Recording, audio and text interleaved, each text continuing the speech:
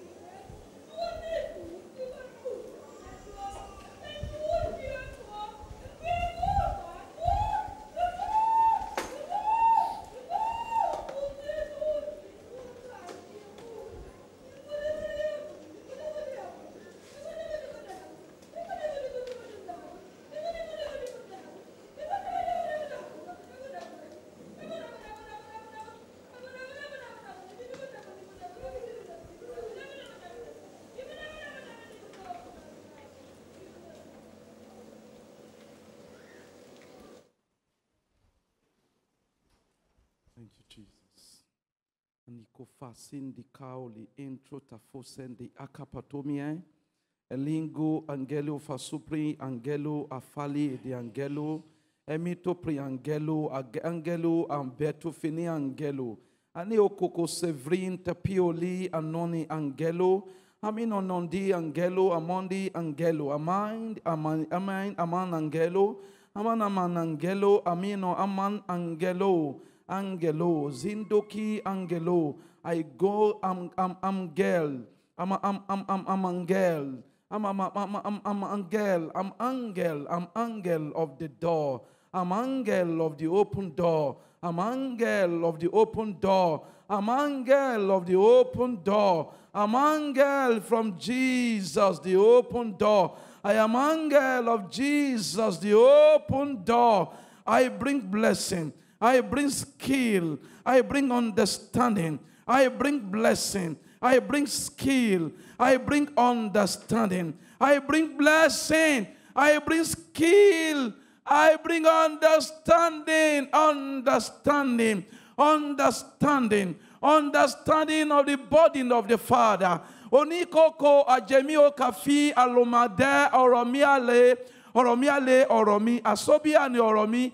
Amino do oromi, a carpes to oromi, amino grians to pi oromi, allow timi oromi, oromi, arino no oromi, a single to an oromi, oromi o cape, oromi a govo, oromi a gambe, oromi angele, ongolia galile, ominonge angelu, amoni angeli, angeli, amanangeli, amanangeli, amanangeli, amanangeli, amanangeli of the oracle. I am angeli of the oracle. I am angeli of the oracle. I am angeli of the oracle. Angel of the oracle. Angel of the oracle. Stand to signify. Stand to signify. Stand to signify.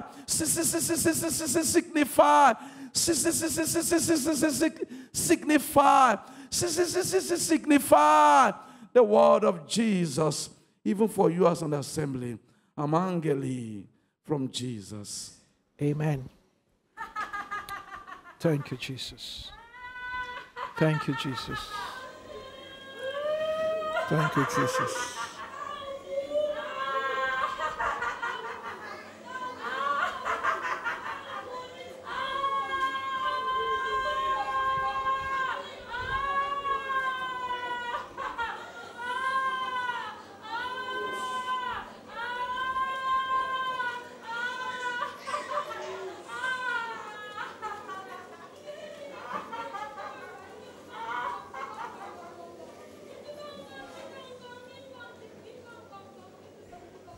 Thank you, Jesus.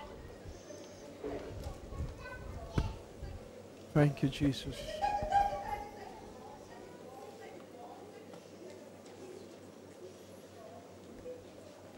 Amen.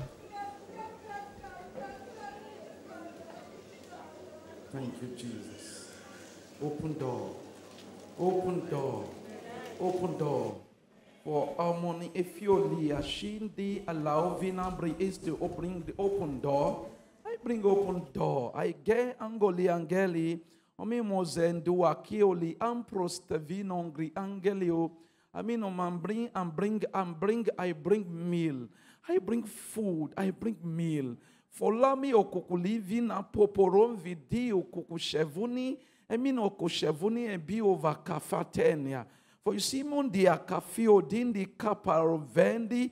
Omi okoko kanga lofio dande. Holinandande. Ombriandande. I bring the meal of the day of the Father. I bring the meal of the day of the Father. I bring the meal of the day of the Father. For you see, you have prayed. You have prayed and you have waited on Jesus. You have prayed and you have waited on Jesus. You have aligned by the mercy of Jesus under the chief shepherd. You have aligned under the chief shepherd who bring intercession to the Father, who bring intercession to the Father, who talk to the Father concerning you as an assembly, who talks to the Father concerning you as a company, and the Father released the answer. I bring answer. Amindo Kwaliege bring answer. I bring answer to your prayers. I bring answer to the prayer of Jesus. For you see, there are prayers you can't pray at your level. Jesus needs to pray for you. So Jesus prayed for you. And the Father answered Jesus to fulfill his word, to fulfill his word, to fulfill his word, to fulfill his word. Therefore I say be expectant. Therefore I say be expectant. Therefore I say open your heart. Open your heart. Open your heart. Open your heart. I bring answer. I bring answer from Jesus. From Jesus. I'm Father Jesus. I'm my Father Jesus. Father Jesus. Father Jesus. Father Jesus. From Father Jesus. From Father Jesus. From Father Jesus. Father Jesus. Father Jesus. Father Jesus. Father Jesus is here. Father Jesus is here. Father Jesus is here. Father Jesus is here. Is here. Father Jesus is here. Father Jesus is here. Father Jesus is here. Is here. Is here. Is here. Is here. Is here. Is here. Is here. Father Jesus is here. Father Jesus. Jesus. Jesus. Jesus. Jesus. Jesus. Jesus. Jesus in the midst. Jesus is in the midst. Thank you, Jesus. Thank you, Jesus. Lord, we welcome you. We welcome you. Son of God, I welcome you. I welcome you. Son of God, I welcome you. I bow before you. Jesus, I welcome you. I welcome you. Come, take absolute control. Move among us by your Spirit. Do what you desire to do, even in this assembly today and throughout this meeting. We open up our hearts to you with much reverence and fear and trembling in our hearts to you, Jesus. We ask, have your way, unrestrictedly. Have your way. Yeah, from beginning to the end of every session, have your way. Just have your way. And when we go home, have your way. Everywhere we are, have your way until we are fully baptized and immersed into your Spirit, even the Spirit of the Father. Hey, have your way. Just have your way, Jesus. Have your way, Son of God. Son of God, have your way. I trust you today that I will speak even as you have me speak. I align in my thoughts, in my heart, In every faculty of my being, Lord, I bring under subjection to you, our Lord. I ask that you will move me by your Spirit. Inspire me. Cause me to speak as your oracle.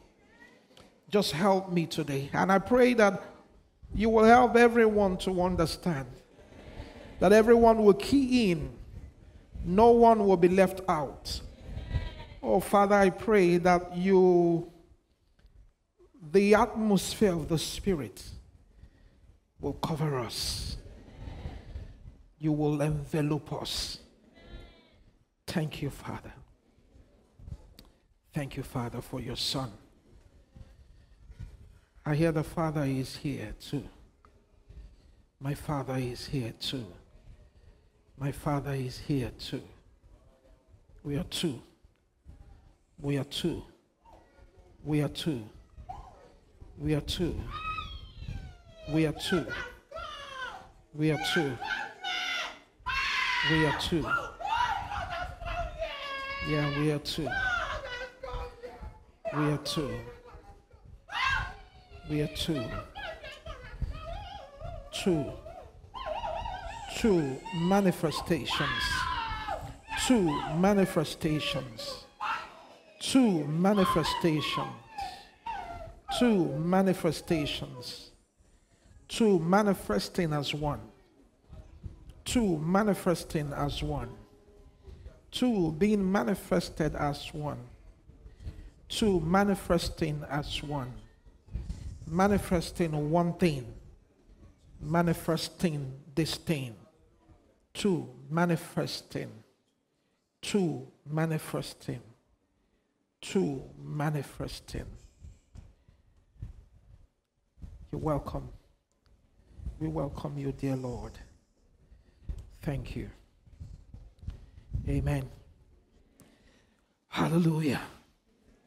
Quickly, our Bibles to the book of John, the Gospel of John. We'll begin to just look at it. Like I said, I've just tried to share the word with us. There's so much spirit here. I pray I'll be able to coordinate the thoughts, because when there is such anointing, there's a whole lot that comes with it. I pray that the Lord will help me. Amen. That's John chapter 14. We begin from John chapter 14.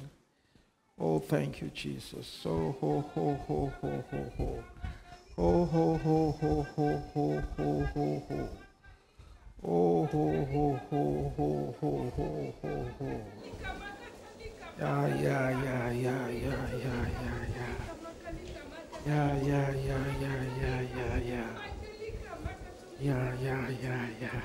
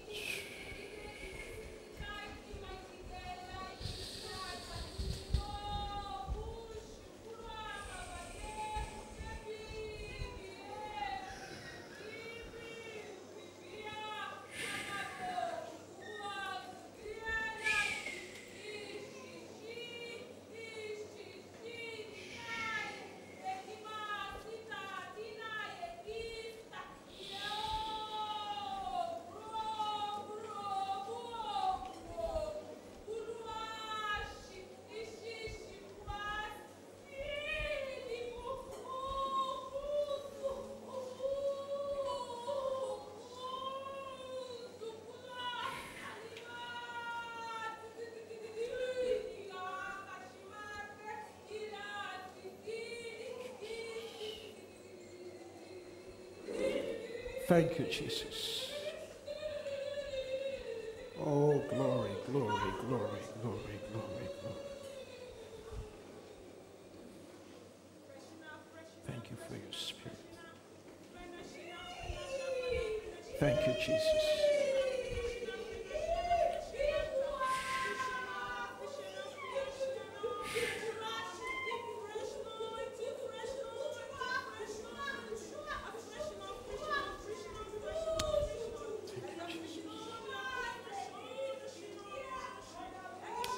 Thank you, Jesus.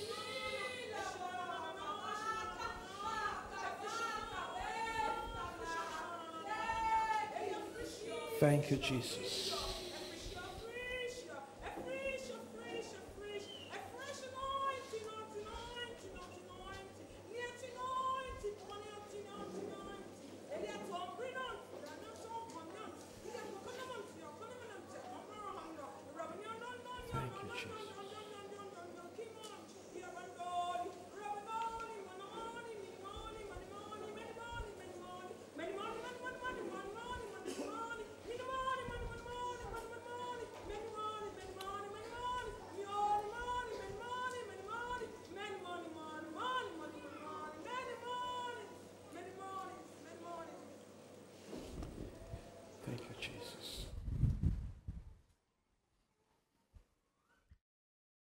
Thank you, Lord Jesus. Thank you, Lord Jesus. You are in that day. You are in that day. You are in that day. You are in that day.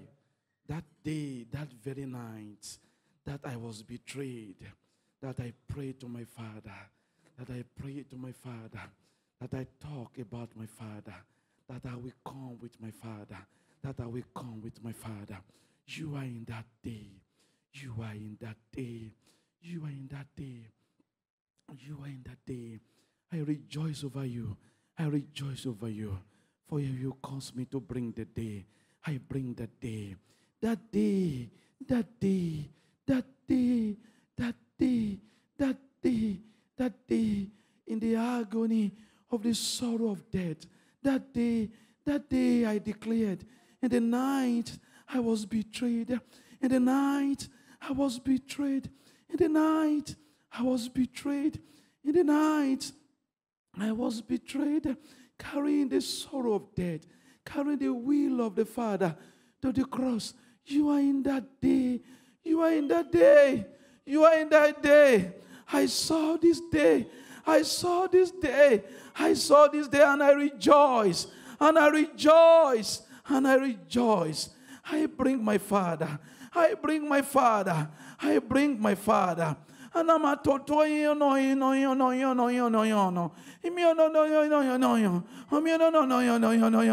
I come to change your season. I come to change your season. I come to change your season. I come to change your season. I come to change your season. I come to change my dealings over you. I come to change the activities of the Spirit over you. Over you. Over you. Over you. Over you. Over you. The eternal Spirit is here. The eternal Spirit is here. Onia kapos and die luakas tobina grias topanda. I bring a folia de Stevunan Graufa.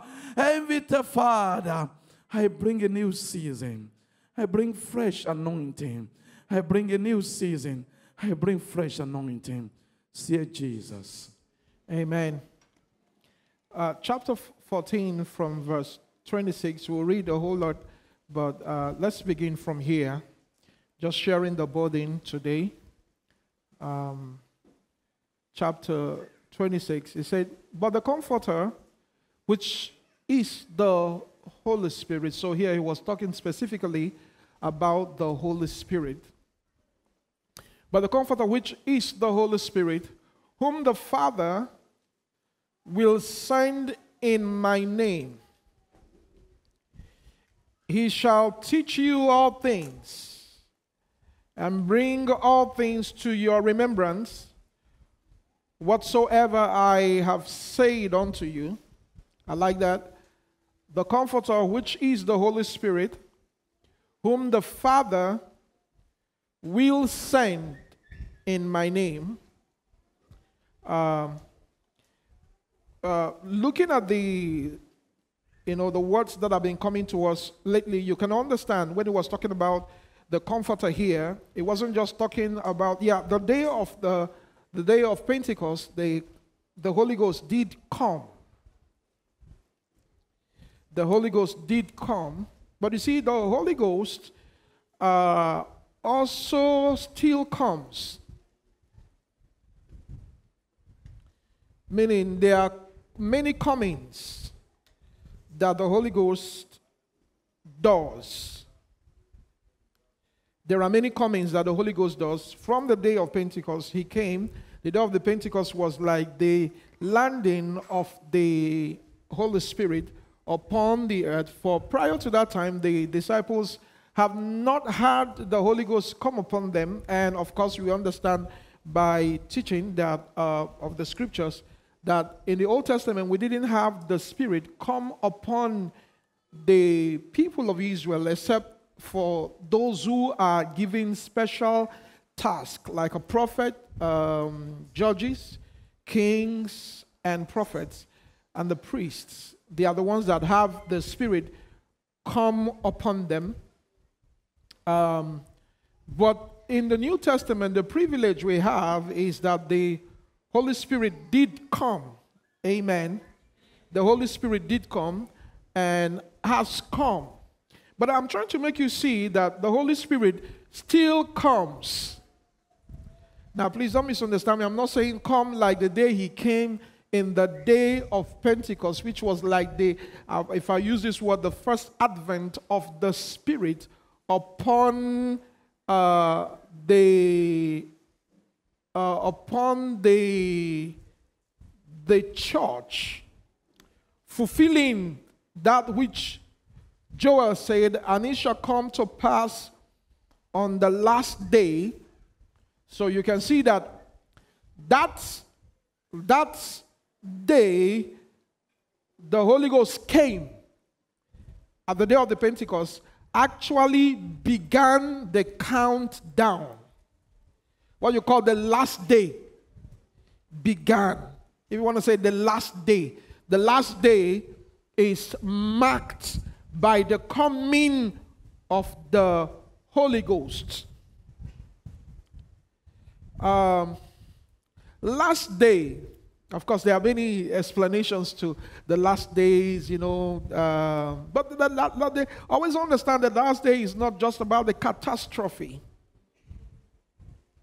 It's not just about the earthquakes and the shakings and all those things that will happen, because they've happened on the earth even before then. Am I right?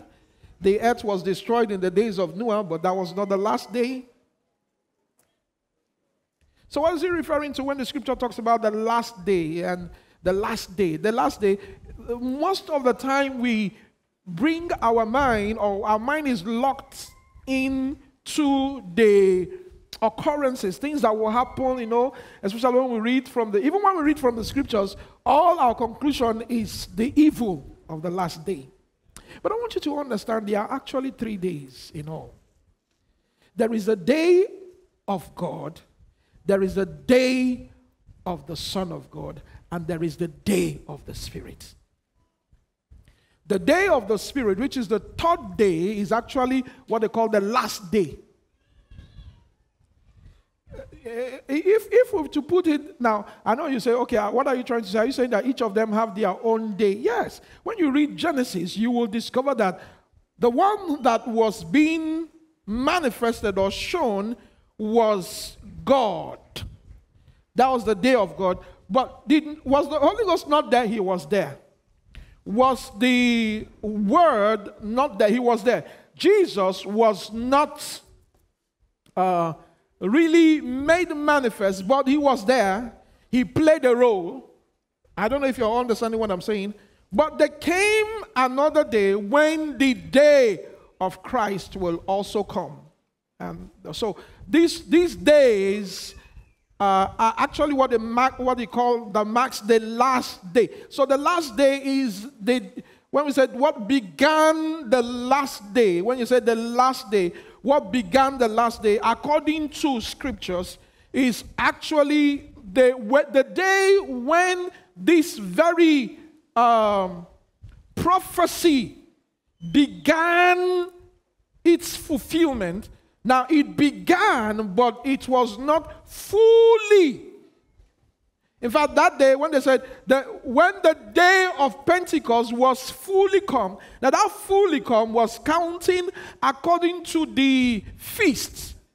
Not that the day of Pentecost was the full everything. No, that was not the everything. That was just the beginning of a day, which you call the last day. Now, I want us to change our mind. When we begin to talk about the last day, let's talk about what God is doing, not what Satan is doing. That will enable our heart's position. We will position our hearts well to be able to receive, because sometimes we can be so carried away by the things that are happening, by the what is going on around the world, the diseases, the pestilence, the earthquakes, the whatever, and we neglect the very thing that the Lord is doing, The very thing that the Lord is doing is even more important. Why? Because those things have happened. They have gone through history, my dear, go through history. I'm a student of history, so I can tell you very well. Those things have happened. Are you talking about COVID? We've had worse than COVID in the history of mankind. We've had worse than COVID. So those things have happened. So it's not about those things. Those are not what Max. I know you say, but Timothy said in the last day, perilous times shall come. Yes. Yes. Perilous times shall come. But also, it's also a time of glory. I love the way Isaiah balanced it. He said, arise and shine, for your light is come. So in other words, it's a day of your light coming. It's a day of light. Even though it's a day of gloominess, it's a day of darkness, it's a day of tempest, it's a day when darkness will cover the earth and gross darkness the face of the people, but it's also the day of glory. It's a day of glory. You can be so overtaken by the darkness and the things, the gloominess and all of that, and then you forget the fact that it is a day of glory. It is a day that God is manifesting His glory. It's a day that God is manifesting His glory. God wants to manifest His glory. Amen. God is manifesting His glory. It's a day of glory. It's a day of glory. Can you tell somebody it's a day of glory? It's a day of glory. Why? Because it's a day of manifestation of person. I love the way John put it here in verse 26. He said, whom the Father will send in my name. Now, here, the Father is sending him. Now, the Father has sent him in the day of Pentecost, but not in this sense. Not in the sense, when we say, whom the Father will send in my name, so this sending has something to do with the name. I don't know if you understand me. I know you're Bible students. You will tell me, okay, what it actually means, whom the Father will send in my authority or because I prayed. No. Yes. I know the Father sent him because he said, I will go to the Father and I will pray the Father and he will send even the Comforter. Yes. In that sense, yes. But there is what it means to be sent in my name. To be sent in my name.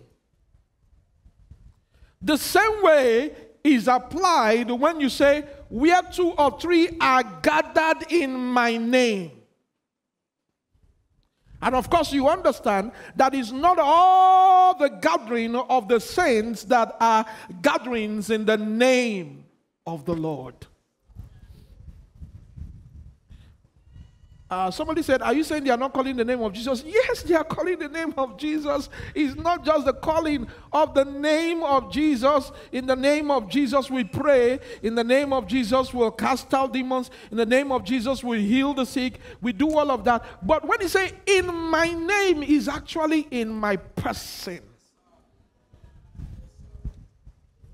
Whom the Father will send in my name. Like I said, it's the same thing when he said, where 2 or 3 are gathered in my name. Meaning they are gathered in my person. They are gathered around my person. Why? Because it is in that day. Now, there's a need for that name because, it's in the midst of that church, he will sing the praise. In the midst of the brethren, he would declare the name. He would declare the name, and for him to declare the name, the Spirit has to be sent in his name. The Holy Ghost has to be sent in his name. That we need to understand that the Holy Ghost will do nothing, so will also Christ do nothing without the authorization of the throne. The throne has to authorize that something be done. What I mean, do something to bring in a person or the person of God is with the authority of God. Whom the Father will send in my name. The Holy Ghost, whom the Father will send in my name, because he's not coming in the name of any other, he's coming in my name. Now, when he comes in my name, what he simply is saying that he's coming to show my person. The Father will give authority for the Holy Ghost to show my person. You know, as a church, we can be together, and authority has not been given by the throne for the show of a person, of the Son, or a person of the Father. We can be together and we will enjoy miracles. Have you been to miracle crusades before? Not many of us have maybe experienced a little bit of the move of the Spirit in the days of healing, the evangelistic move of the Holy Ghost on the church in Nigeria. There was a time like that. Amen. It was gracious. It was wonderful. It was a great time. Not many of us that are here alive, you know, I'm talking about us young people that actually know what it was like. So you're in a new season. You might not be able to identify that with that, but I know that those seasons were great seasons. Great seasons in what sense? It was a season of also the manifestation of the gifts of the Spirit. Manifestation of the gifts of the Spirit. And also manifestation of the gifts of Christ as in the fivefold ministry, especially the evangelistic ministry of Christ upon the church, and many were reached. Many flocked into the church. Many came to know the Lord. Amen. Are you with me? Yes, sir. Don't tempt me to stand up, please, because I want to unburden and I need to sit down to do that. If you make me stand up by you not being attentive, I will stand up, because I know when I stand up, the message will stand up. And if the message stands up, it won't teach. It will just preach and exalt. So please help me. Just be attentive. Our teaching spirit is always calmer than preaching. I enjoy preaching. It's sweet. Teaching, you labor. Especially when you see the people's faces. I know in this meeting today, while I was praying through the night, I was praying even yesterday. I knew that I could just test the atmosphere. I knew that there's so much expectation. There's so much expectation. I was just telling the Lord, I hope I'll be able to fit into a line for you to meet there, because I can meet your expectation. I don't have what it takes to meet your expectation. Look at your faces. You're looking for something. You're looking for something. Where I'm looking at it. And if you're not getting that vibes, you are just wanting to doze off. Please don't doze off. You need to also labor with me. Amen. Amen. Are you ready to labor with me? Yes, sir. I may tell us a bit of stories and all of that, but just to buttress the things I'm saying. Like I said, in those meetings that we are then, it was also manifestation of the gifts of the Spirit, especially the gift of Christ with regards to the fivefold ministry, evangelistic fivefold ministry. And a lot of people flocked to the church. A lot of people gave their lives to Christ, and the church was full. There was this, I don't know how to put it, there was this atmosphere, and it was holy. It was sanctified. It was beautiful. It was a wonderful atmosphere in those days, especially when you sing I made a bit of it. I was still young. That's the last part of it. Some of us didn't even meet it at all. So when we were in crusade ground and you're singing, Hallelujah, Hallelujah,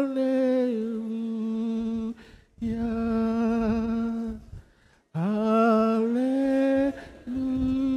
Many of you don't know that song. There's many songs that I sing. I'll just be wondering, what is wrong with this? What is wrong with this generation? You don't know many songs. Hallelujah.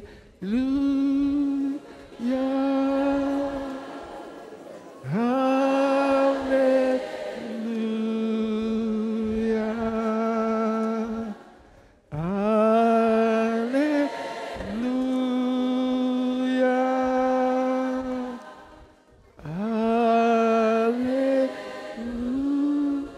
Now, if you had anything to do with that move, as we are singing this song, you will feel that anointing. You will feel that presence. The songs that came then carried something with them. Look and live, my brother, live. Look to Jesus Christ and live. It is written that in His word, hallelujah. It is only that you look and live. Now, but this song was not talking about healing, but we use it for healing. Amen. Amen. And so many of such songs that, came during that season. It was a season, wonderful season, but it was not the season of giving of name. As wonderful as that season, now some of us that enjoyed it, some of the temptations we had was that we wanted such season to last. We wanted it to stay. We didn't know there'd be that God had something more. Something much more. In fact, we've not even begun. We just thought that the atmosphere, you finish, I used to remember we come back from crusade, you are still with the presence, you will pray, you will study your Bible. There's this consecration that atmosphere just bettered in your soul, and then, but lo and behold, it does not last. Wasn't it the Holy Ghost? It was the Holy Ghost. Was it to do something? Yes. It was to stir up hunger. It was to stir up hunger in your soul for something. But we carried that atmosphere, and of course, He did quite a whole lot for us. But one of the things that I want to say is that it did not register a person in our soul. And that was the reason why such atmosphere don't stay too long. So after a while, we now have a lot of people in the church. Because the Holy Ghost will change gear. And for your information, He's not going to wait for all of the churches to key into the next. He has a program He's running. You see, when Jesus was here on earth, he knew He had 33 years, and all He was doing was to follow it accordingly. He was racing to make sure He finishes. The same thing with the Holy Ghost. He won't wait for, the whole church. Like Jesus didn't wait for all the believers to believe. All those who are going to believe will believe. Once He got His 12, that was all. He knew the job was done. But with that 12, He had to pay attention to them until He had been able to, give them something. He gave them something. There was something He gave them. And then He was sure that when He was praying in 17, He said, I have kept them in Thy name. So it means that he had already begun to do something about the name. So the disciples, when you're seeing the disciples, we might look at them and say they are apostles of the Lamb. They only testified about the rest, the physical ministry of the Lord. That is the earthly ministry of the Lord. No, there was something they had. They had bishopric. Bishopric is not something small in the spirit. They had bishopric. Another place, he said, those of you who have followed me in the days of my temptation, I appoint unto you kingdom. Meaning they had entrance. That was actually when they appointed them for the foundation of the New Jerusalem, the city. The foundation of the walls of the city. It was here. Why they were here? That was when those things were appointed to them. And, so you can see that they were not, even though we say, okay, yeah, the first thing they began to teach was Jesus of Nazareth. But in their soul, covenants have been cut. Initiations have taken place. It might not be given to them to preach, but they had something in their heart already. That was why when Paul came and started preaching, they can recognize that Paul met Jesus. If they didn't hear Jesus, they may not have said all that Jesus said, but when they heard Paul, they knew you were with Jesus. When Paul said, Jesus appeared to me. Now, many people say, Jesus appeared to me. We want to hear, what did he tell you?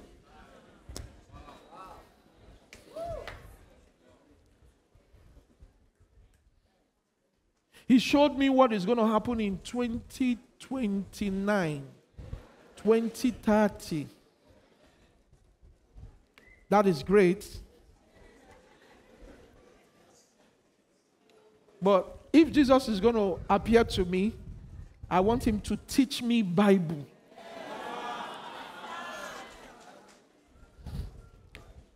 If he tells me what is going to happen in 2029,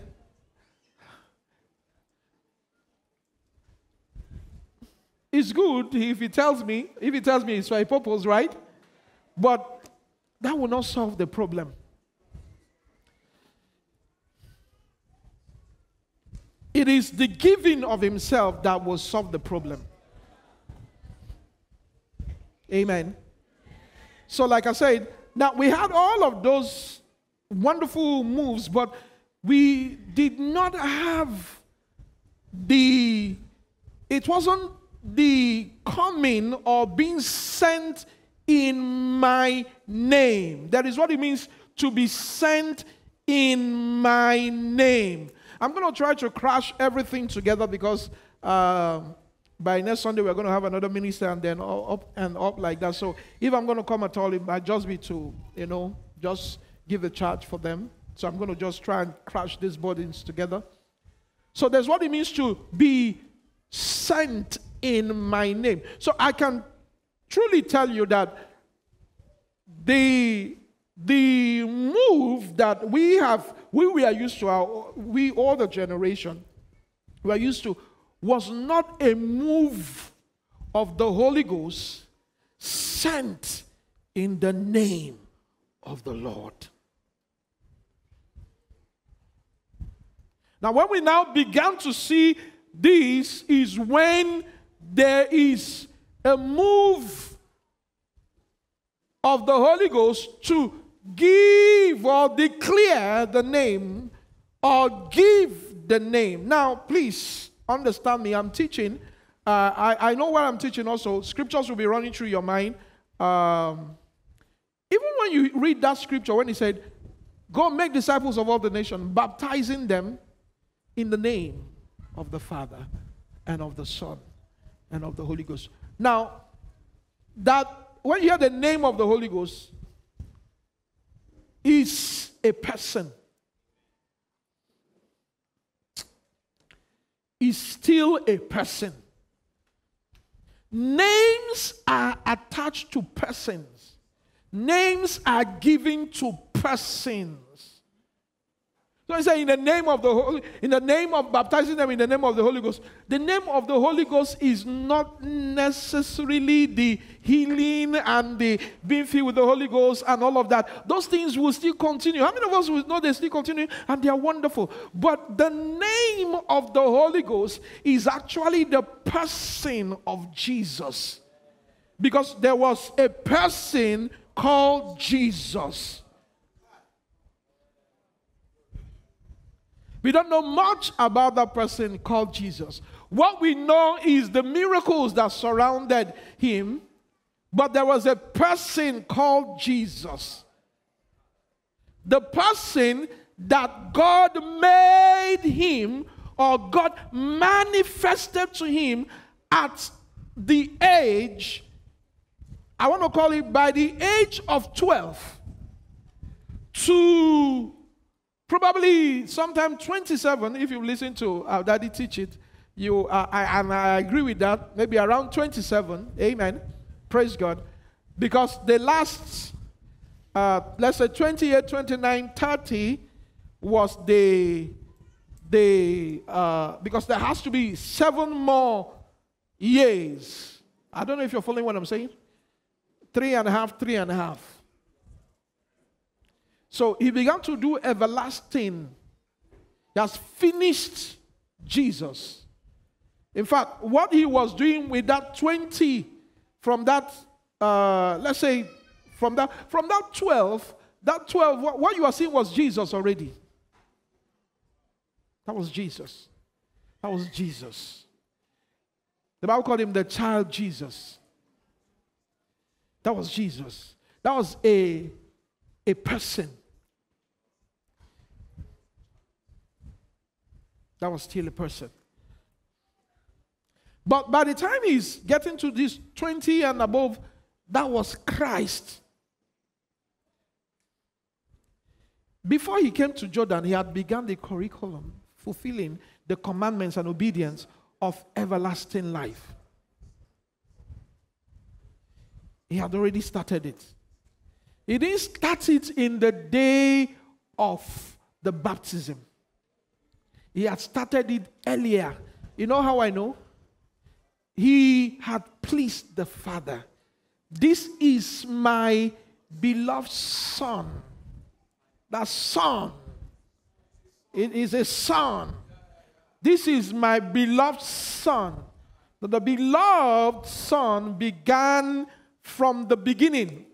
Please, you need to understand this. Don't tell me, what is all this? What does it mean? It means something. It's applicable to your life. You must live according to the book. And there is no way you live according to the book if they are not declared to you. You will live according to another book. Books we are open. Books we are open. And men we are judged according to the books. So your life is a book. So don't say, what does this mean? How does it apply to me? No, it applies to you. It needs to be declared. When it's only when it's, you know, the declaration, there's a way it corrects our life. So it corrects us. Yeah, it begins to correct our mindset. Corrects us. So it means something. So if we say, this is my beloved Son. Can you say beloved Son? Yeah, beloved Son actually started from, is the Father declaring, this is my beloved Son. This is my beloved Son. So what you're seeing is that this is a Son that the Father has already, as we are adopted. So that was the beginning of the Son of God, who is the everlasting Son. This is my beloved Son in whom I am well pleased. This is my beloved Son in whom I am well pleased. So you can see that his life is a book. So there was Jesus. Jesus is a person. Jesus is what? Is a person. It's Jesus that became Christ. So to become Christ was a transition by obedience to the point where he could become Christ, meaning from Jesus, he accessed the anointed life. That's what is called the anointed. That's the Christos. Is an anointed life. Is an anointed life how a man ought to live here on earth. You can't live with a dry head. You need to live being anointed, otherwise Satan will trap you. David sang a song concerning Saul. He said, how the mighty has fallen. Then he said, Saul and Jonathan has fallen upon the matter as if they were not anointed. Meaning somewhere they missed that anointed life. Meaning they were supposed to live under the anointing. They were supposed to live. When you say live under the anointing, it's not oil dripping from your head all the time. Maybe pour Goya olive oil and then it's dripping and it's anointed life. No, it's a manner of life. It's a manner of life. That manner of life is taught. That manner of life is also a name. That name is to manifest a person. Now, when you live like that, you will escape Satan. If you don't live like that, you will constantly fall into his trap. Anointed life is a lifestyle. Is a lifestyle. Is a lifestyle that if Christ is not well taught, men will not be initiated into it. So you need a whole lot of teaching of Christ to initiate men into that anointed life. That anointed life is also, I will put it this way, is a walk. Is a walk that has to be wrought in you. Is a walking that has to be, is like engine inside of you. Walking to please God in a particular way. So you're walking. You're not just living flat.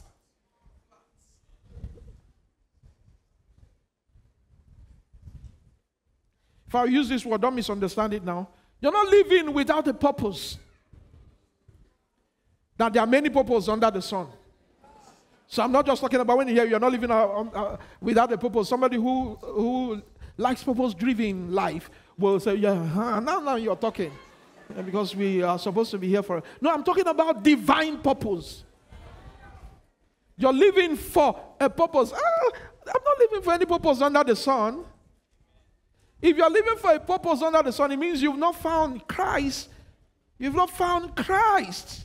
You've not found Christ. If you find Christ, it will halt every other purpose and then redirect you to begin to live for the purpose of heaven. And when you begin to live for the purpose of heaven, somebody will see you and say, you are wasting your time. You are not living for anything. But you're simply because you're living for what is not seen. Men want to see their purpose and they live for it. But we live by what is not seen. That is purpose. In fact, to be candid with you, Christ's life is a life where you live and you are living by what is not seen. Like Pastor was talking about, that was Christ's life you are describing. You live with, how can somebody work for 14, 15, 16 years and then you don't have savings? You work as a manager of telecommunication company and you're coming out without a plan.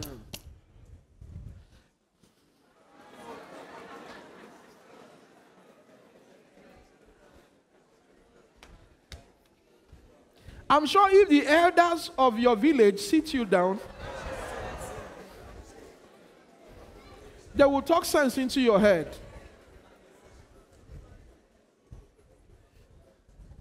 That is not.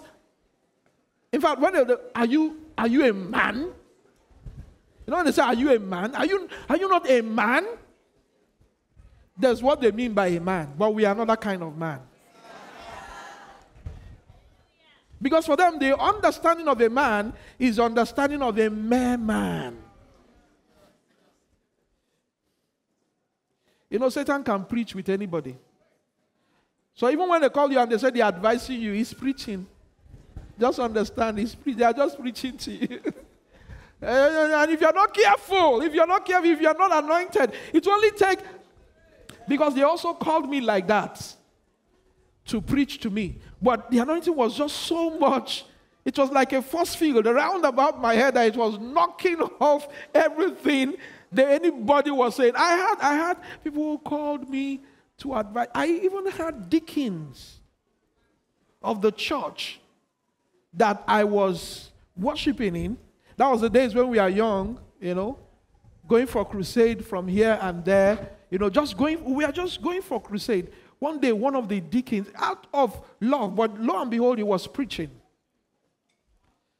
You know, they can't love you better than what they have inside. So if a man has this world inside, he will love you with this world. But if you have truth inside, you will love with truth.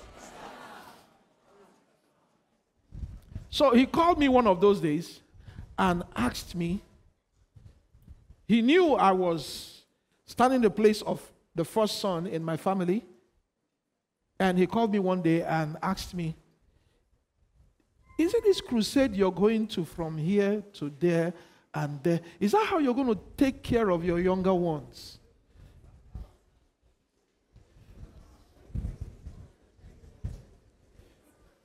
No, you know those things are preaching. You know that Satan knows how to preach. I've never seen a preacher.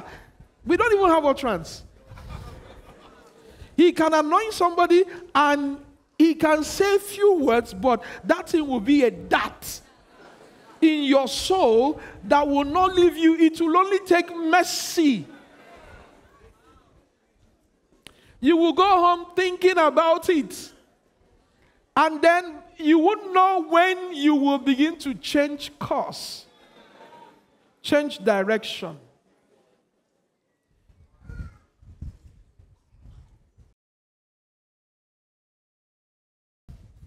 So they called me then, and then he was a deacon, and then asked me that question. Certainly, I did not know what to answer, but I know one thing: I was ghosted. So everything he said dropped there. He didn't leave that place with me. How anybody was going to be taken care of is not my business.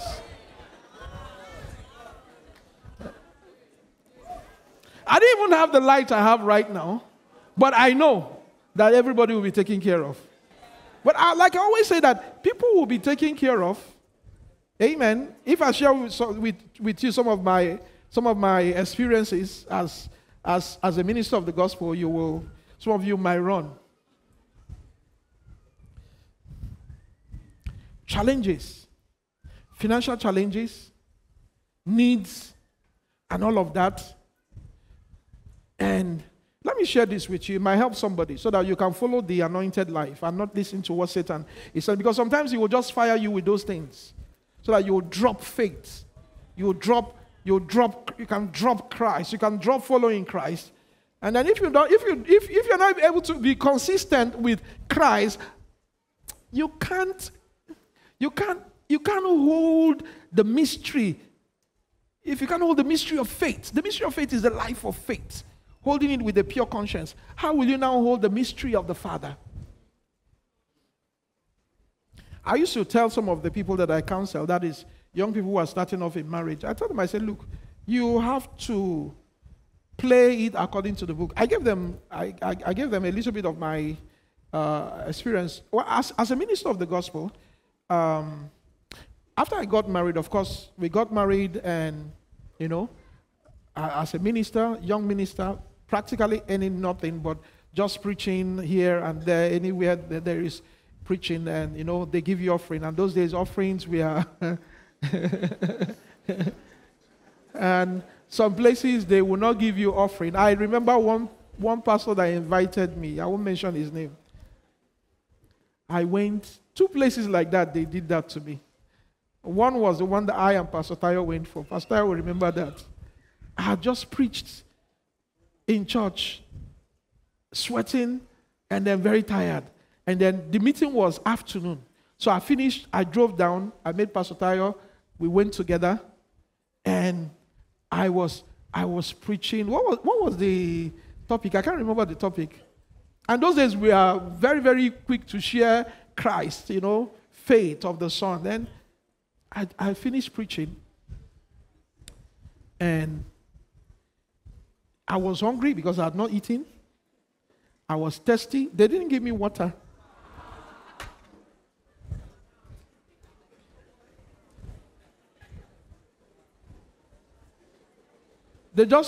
And the person I was talking about was his boss, who had a church that he was pastoring, was his boss in telecommunication company. He just shook my hand and gave me one book. You remember the book? Guess the book. You've heard me say, some of my pastors have heard me. He gave me a book. Because I was teaching about the sufferings of Christ, the revelations of the faith of the Son of God, the sufferings of Christ. When I finished, he shook me and gave me Rich Dad, Poor Dad.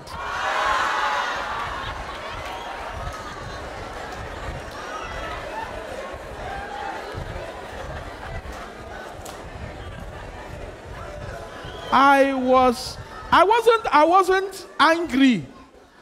To be candid with you, my heart was totally, because we've already been trained to minister not expecting anything. So it didn't matter to me. I and Pastor Tayo I didn't even have money. It was Pastor Tayo that had to buy Coke and egg roll, and we shared it and ate and went home. Amen. Praise God. So I've had many instances like that, but this particular one, he invited me. I came all the way. I used my last card, my last money, to transport myself to his church, and then I finished preaching. I didn't have a car then. I finished preaching, and I needed to go back. Normally, as a minister, I was expecting, okay, even if they give me an honorarium, no matter how much, at least I'll use it to transport myself back. I've had many. I can't begin to count all of them. But this particular one, I just want to, make reference to it. So, I finished preaching. He just took me to where I will enter bike and just shook me. I said, thank you, sir. We'll see you again.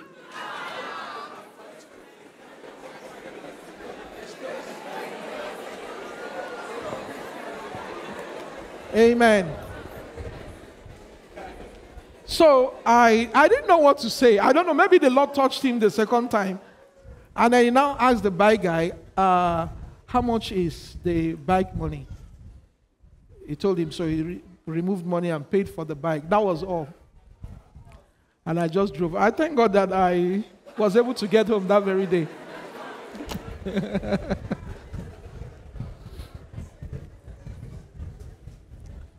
So just talking about that, let me share this because I just feel I need to share it, because I don't want you to be weary and faint in your heart because of the part of the anointed, the part of Christ, which Pastor Tayo began to talk about. I had a season in my life after we got married, we had a lot. And then there was this season where I couldn't, just shortly after we got married, I had the widow. My mother has gone to be with the Lord. I had a widowed mother, whom, of course, I was the only son that could probably provide for her. And I couldn't, because it was not just there. My heart was always, and sometimes my heart will be, one day the Lord stopped me. I'm just saying that to correct something. Now, when you have, you give. You honor your parents. I teach you that, right? Many of you young people, when you get your salary, once you start working, And I tell you, certain amount of that money designates certain amount of money that should go to your parents regularly, every month. Don't miss it. Don't eat it. Don't eat all of it. Pay your tithe, give your offering, do charity, but part of the commandment, part of honoring them is that something must go. You must say, oh, they don't need it, they are rich. Obey the Lord. It's not about whether they are rich or they are poor. They didn't give that commandment because they were rich or they were poor. No, it's for your sake. Amen. But there was that season when I couldn't do that, because I wasn't really earning anything as it were. And so sometimes I'm troubled. And one day the Lord told me, He said, you know she is my daughter. You think I can't take care of her? You're not the one that will take care of her. You can take care of her. I will take care of her. He said, just relax. Do the work I've sent you. Follow me. I will take care of her. And truly I can testify the Lord did. The Lord did very well, marvelously. Marvelously.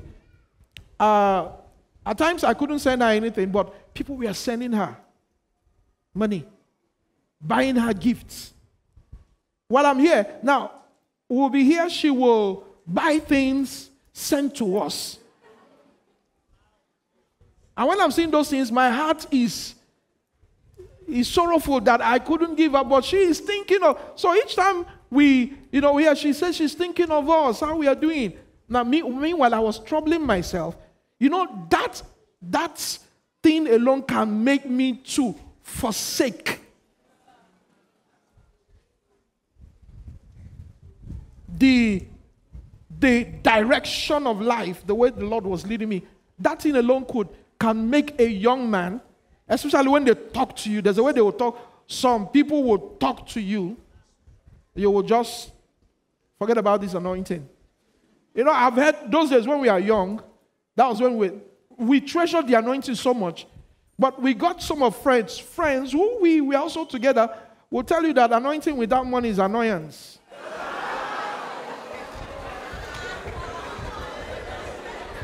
Anointing without money equals annoyance. Amen. I don't know where guys are bold though. Where you get that kind of definition? Amen. But like I said, back to the teaching, because a whole lot can just open up like that and you'll be going. We had a lot of people come to church. We had a lot of people, influx of people in the church. But it was not the season of giving of person. Or it wasn't that the Lord did not want to give persons, but the church wasn't ready yet. The church wasn't ready yet to receive the person of the Lord. He would tell them, a little while the world will not see me. No, he said, I will not leave you comfortless. I will come to you. A little while you will not see me. A little while you will see me again. Those were very, very technical words. He was talking basically about the bringing of his person. His revelation. His revelation. You will see me again. But not the way, of course, that you're seeing me physically. They were seeing him physically, but they were not seeing him, because they are seeing him physically, they were not seeing the person that he is. And so he wanted to say a whole lot to them about it, but he said, many things I would have loved to say to you, but you can't bear them. You can't take them. But when the Comforter is come, he will remind you of the things which I have said. He will not only remind you of the things which I have said, he will also show you things to come. He would take of mine. That's where I'm going to. He would take of mine. There is that which is mine. What is mine? What does the Lord own? what is his? His are the person that is in him.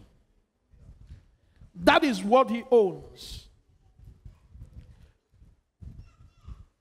If what you own is only external, you own nothing.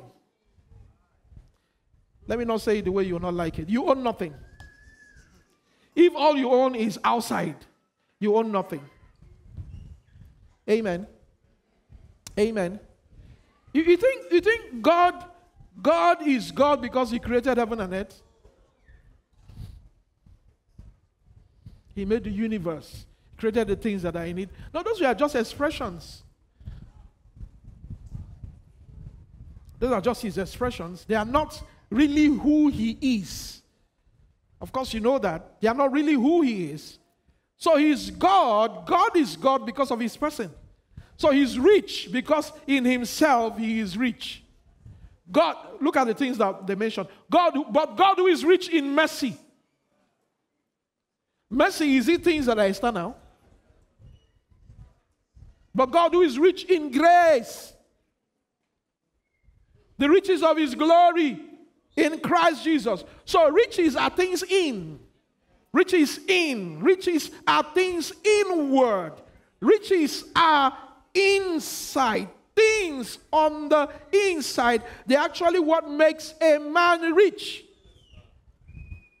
You can be rich towards God, but you can also be rich negatively. Amen. Amen. So let's go back. Whom the Father will send in my name. In my name. The Father will send him in my name. Now, the church will not be, I want to use the Orthodox word, will not be, you know, when those days I attended a little bit of block rosary, that you do block rosary, and then I've done many things when I was young. So I had Catholic neighbors. They used to have block rosary, so we attend block rosary all the time, where we read all of that, and then you go for, there's what they call catechism. Then after that, you now go for confirmation. Now, there's what they call confirmation. Amen. Amen. I don't know where they took it from, but I know it's in the scripture. Amen. There is confirmation. Not confirmation in the sense that they taught it. Paul mentioned it. Christ has to be confirmed in you. Now, the church will not be confirmed, meaning the church will not come to a form or be firm without the revelation of a person. What will make the church come to a form is that a person is given. And the person here we are talking about is the Father. So when Jesus was saying, whom the Father will send in my name, Jesus himself at that point has already inherited the name of the Father.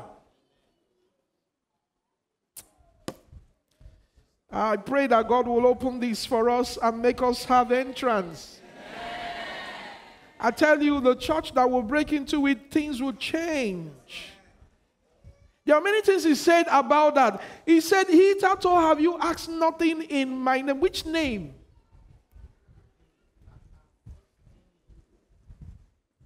There is a name.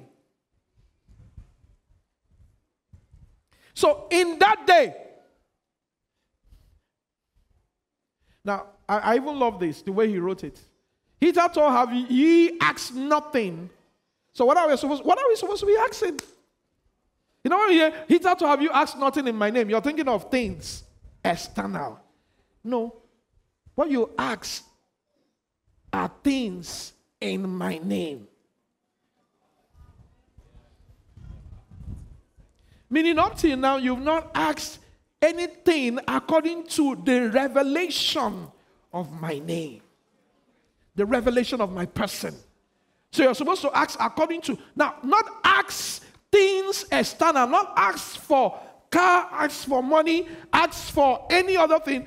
Ask me things concerning me, things that makes me up. Hitherto have you not asked, because you can't ask when you don't have revelation of what to ask for. But when the revelation of what to ask for comes, you should begin to ask for in my name. Now, there is something tied to that name. And ye shall receive, that your joy might be full. So if what he's talking about here are things external, I can tell you, how many of you have asked something external? Maybe you asked for school fees, you asked for change of wardrobe, you asked for some shoes, you asked for that, and heaven provides it. You ask for a car, and the car comes, and maybe a week, 2 weeks' time, somebody scratches it. Somebody scratch your joy.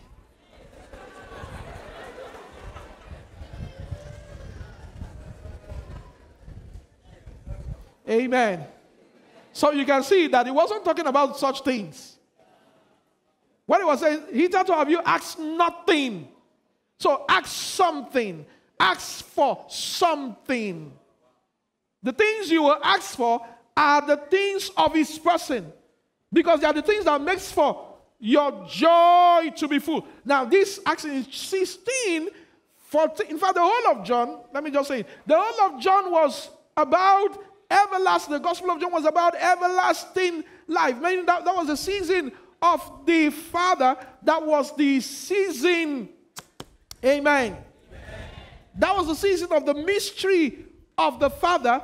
And so here, when he was talking about acts in my name, is acts according to the revelation of my person that I have received from my Father. Ask me for such things.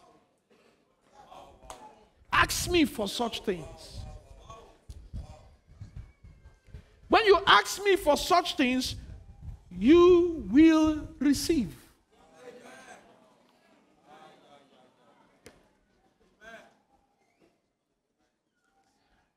And your joy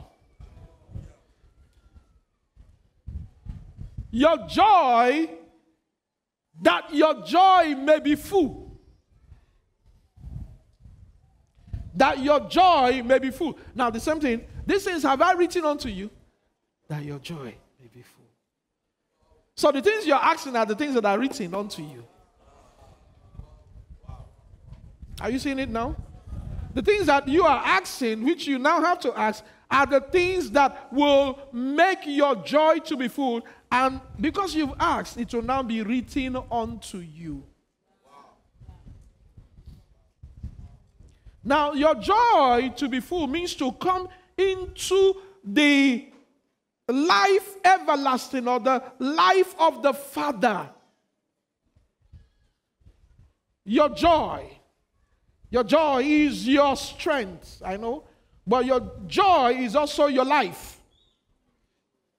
Meaning the level of life you have, you need things. You need revelation of my person to cap it up, to come into fullness of joy. You need to come into fullness of joy. So you ask.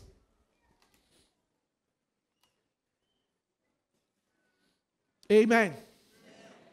And so many other scriptures like that he began to talk about here, of things to ask. Now these things are things that has to do with his name. You know, have we asked, of course, I know here we do that, ask, Father, declare your name in the midst of the brethren. We want your revelation. I remember the first time we began to pray prayers like this, it looked so dry. That was then in full restoration as a pastor. That's one of the pastors, assistant pastors. And you know, my pastor was a pastor. That was a Reverend Oko, who has gone to be with the Lord, was a searcher. He was a seeker. That's why immediately he saw our daddy Reverend, in fact, he colonized him.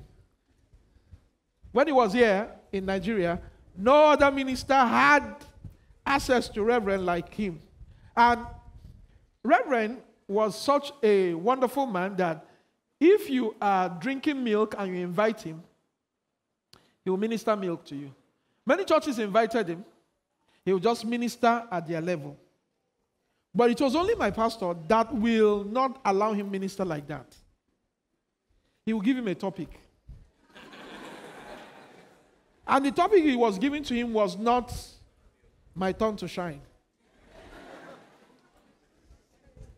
Or settle me, O Lord. No.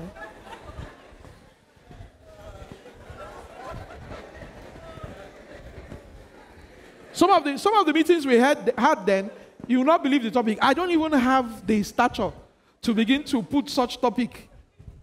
I remember we had one. There was a particular year we had, every month we had program with Reverend, and each of them had terrible names, terrible theme. There was one called Eternal Church.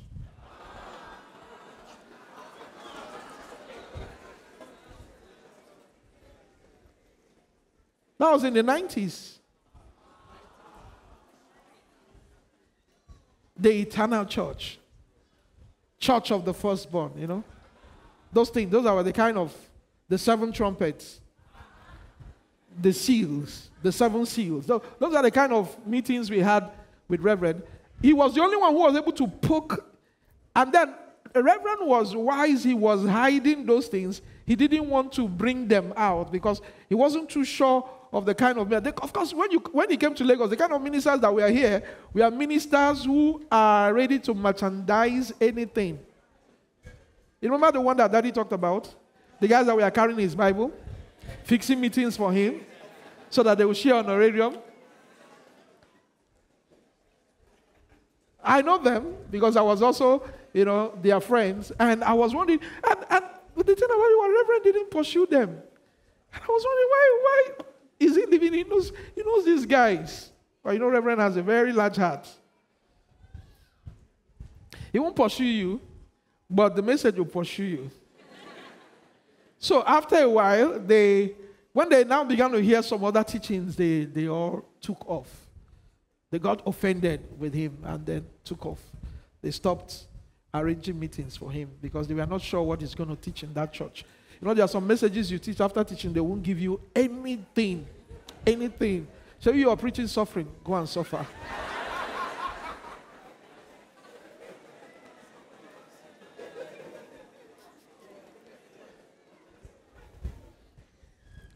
Amen.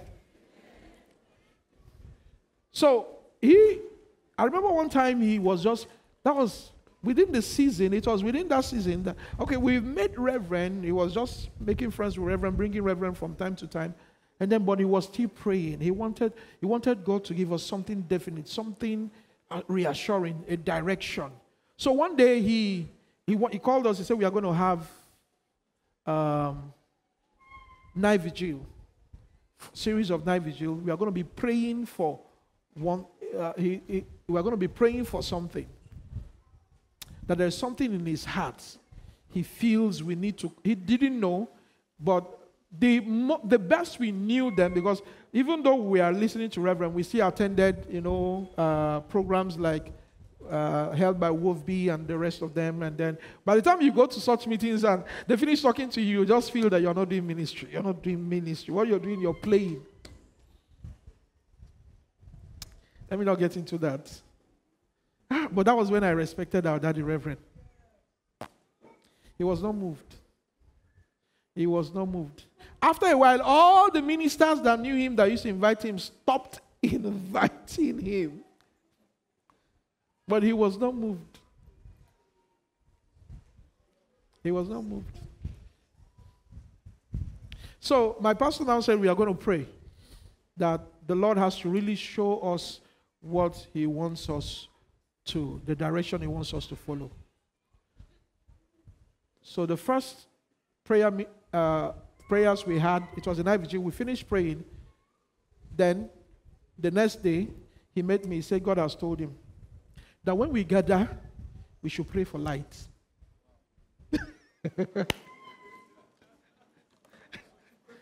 That when we gather for night vigil, we should pray for light.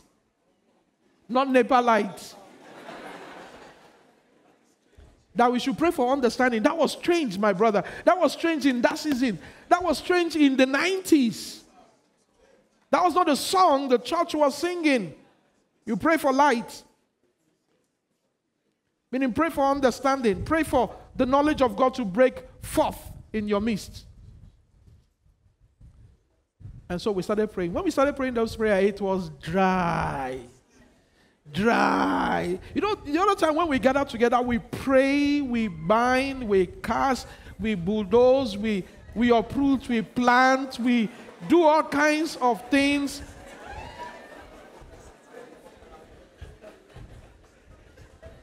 We pray that God will bring this ministry to a limelight. You know, all kinds of things we prayed for. But then he now said we should be praying for light. It was difficult. It was dry. But I was actually praying for the manifestation of the name.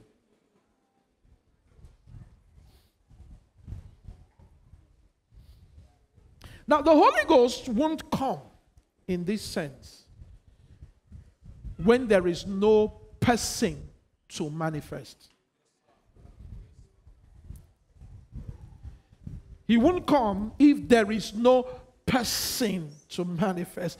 What we are talking about here in this John 14, 15, 16, we are not talking about the Holy Ghost in the day of Pentecost.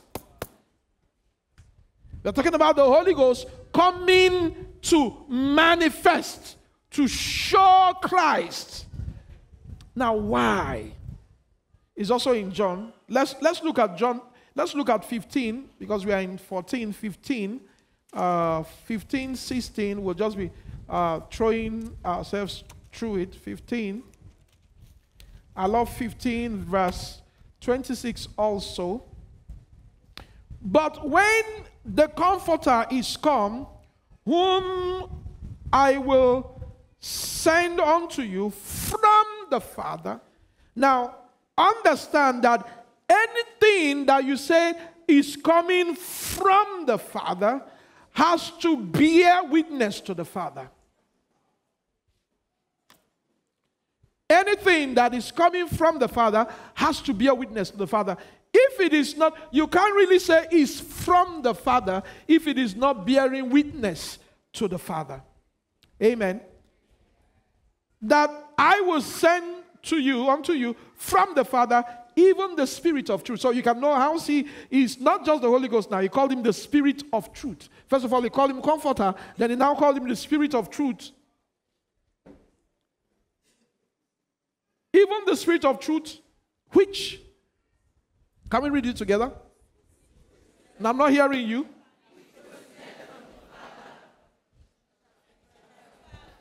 Are you seeing it? He is to bear witness to the Father. Why? Because he proceeded from the Father. Even as our Lord Jesus Christ, no one has seen the Father at any time but the only begotten Son who is in the bosom. Now in another place he said, sayest thou to the person whom God has sanctified and brought into the world, that because I said I am the Son of God, and you say it's blasphemy. Now, because he proceeded from the Father, he proceeded. I don't know whether you understand me. Get this. The Holy Ghost did what? Proceeded. In the same sense that Jesus also proceeded. So how we know where you came from is what you speak. So how we know what because what they speak, they testify of a place. They testify. When I say a place now, I'm talking about a person. And what they bear as testimony are things that will take you to that place. If you will hear that report or receive that testimony, you will also, because he had prayed, I pray for these ones that you have given to me, that where I am, they may also be. Have you ever considered that? Was he talking about heaven? Meaning there's a place where he is. He is a child of the bosom. He is in the bosom. Now, how do we know that? He said, the Father that dwelleth in me. The Father dwells in me. Amen. The Father dwells in me. The Father is dwelling in me. Meaning I have become a habitation of the Father. I have become a habitation of God. God is inhabiting me. My Father that dwelleth in me is the one that doeth the works. You see that in that Gospel of John. John, chapter, some place where we read, chapter 14, verse 11. He said, believe me that I am in the Father, and the Father is in me. Wow, this is a mystery. This is a mystery I want to be fulfilled in my life. I don't know about you. This is a mystery I want to be fulfilled in my life, that I am in the Father and the Father is in me. My brother, that is joy made full.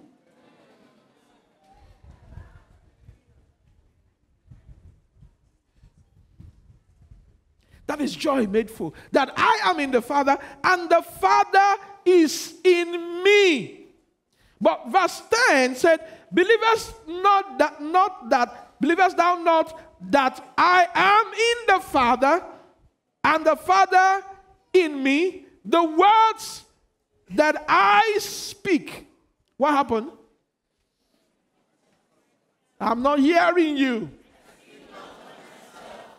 So when you proceed from the Father, you can't speak of yourself. If you're speaking of yourself, it means you are not coming from the Father. You don't get what I'm saying. They are from the world, therefore speak they of the world, and the world hears them. Are you seeing it? A man, how you know a man is what he speaks, where he is from. Where do you come from? You know, it's not difficult to know a Nigerian when you meet a Nigerian outside the country. Am I saying the truth? Very, very easy. Once you see a Nigerian, you can see another black man, either from South Africa, from Kenya, from any of them. But once you see a Niger boy, Kai, there's just something about Niger boy. It's not even our broken. There's a way our courage. You're speaking of where you came from. There's a way your manner of life. And you know, there's this confidence Nigerians have. I used to wonder, your country is not even good, but you just carry yourself as if you...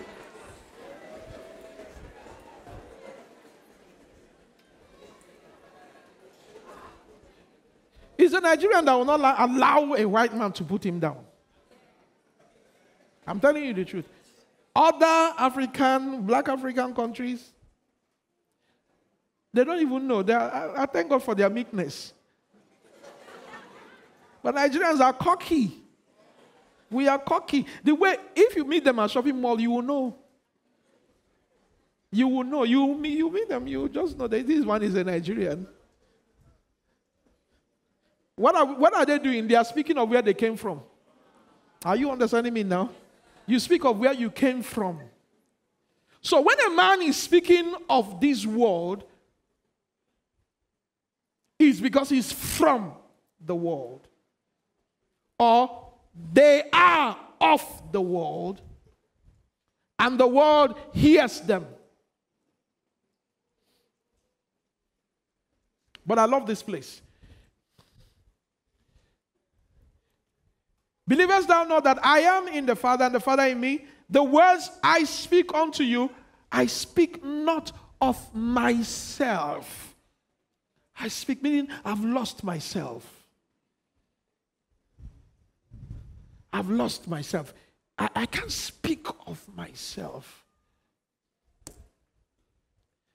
So anywhere we are still, I am still speaking of myself, means I'm not yet in the Father. That's one thing the Father will do to you. He will shred that thing called self out of you. You will not speak of yourself. You can't speak of yourself. Meaning you won't. To speak of yourself, first of all, is to speak of this world. And somebody saying, is this world myself? Yes! Yes! You're looking at this world by reason of things outside. It's not things outside. It's in you. Is that thing called self is of this world.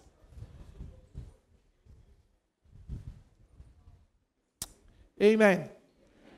But the Father that dwelleth in me. Can you say the Father that dwelleth in me? Now, if the Father is dwelling in me, means I have become a habitation. I've become his habitation. The Father is dwelling in me. But how is the Father dwelling in me? Ephesians. Let's look at Ephesians chapter 2. Ephesians 2:22. These scriptures, I will just use it to tie it down.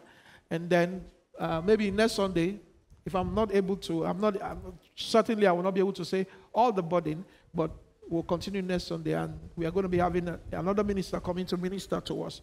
Amen. 22, look at it. Now this is a habitation. Amen. Meaning the Father has found an habitation. The Father has found what? An habitation. In whom ye also are built together. For what? Habitation of who?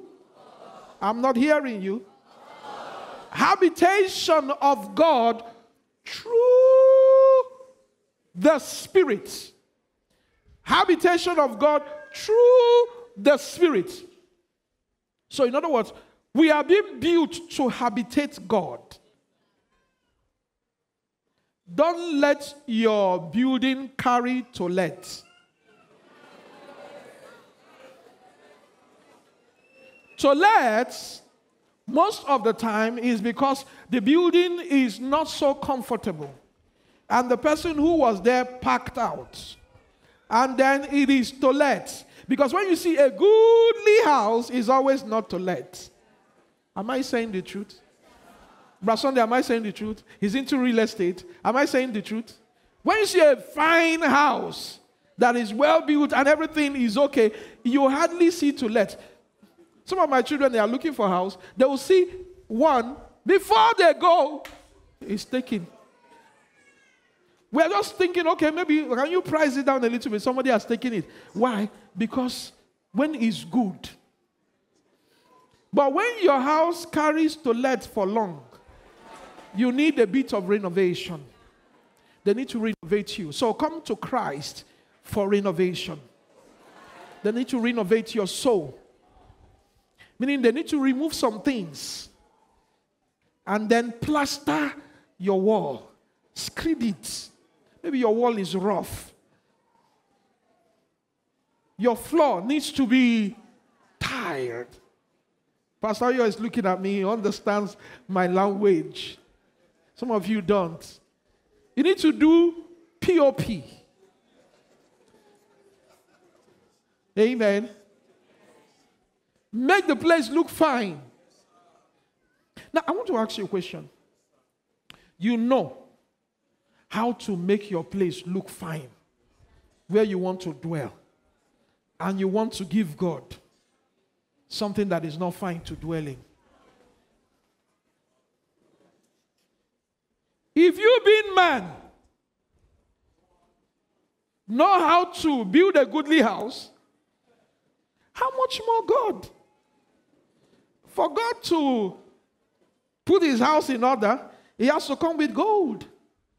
He has to come with silver. The silver and the gold is what? It's mine. He said, the silver and the gold that will be used to build this latter house. Because the glory of the latter house will be greater than the former. The glory of the latter house. What will make the glory of the latter house greater than the former? Simply is the house of the Father. The Father's plan is not to go again. I will come with my Father and we will make our abode in you. We will make our abode in you. Wow. So God's intention is to make us a habitation. Now, a habitation through the Spirit.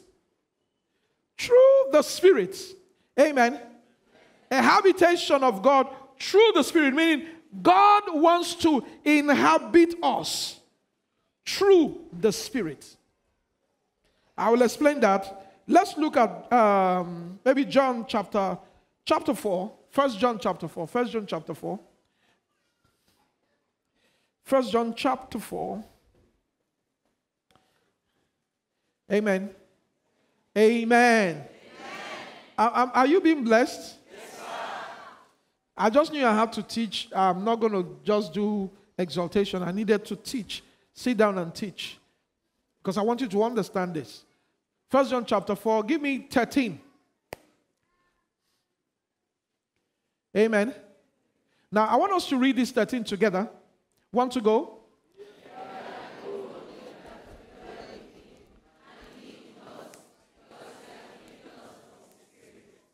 So, what has he given us? And that is how we know.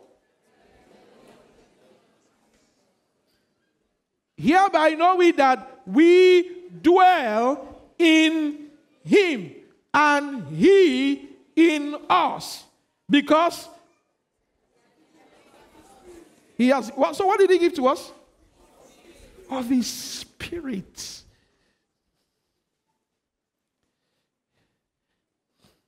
Here, he wasn't talking about new birth. There's a sense to which the Holy Ghost is dwelling in us, in our spirit, at the new birth, which is totally different from what they are talking about here. I will explain.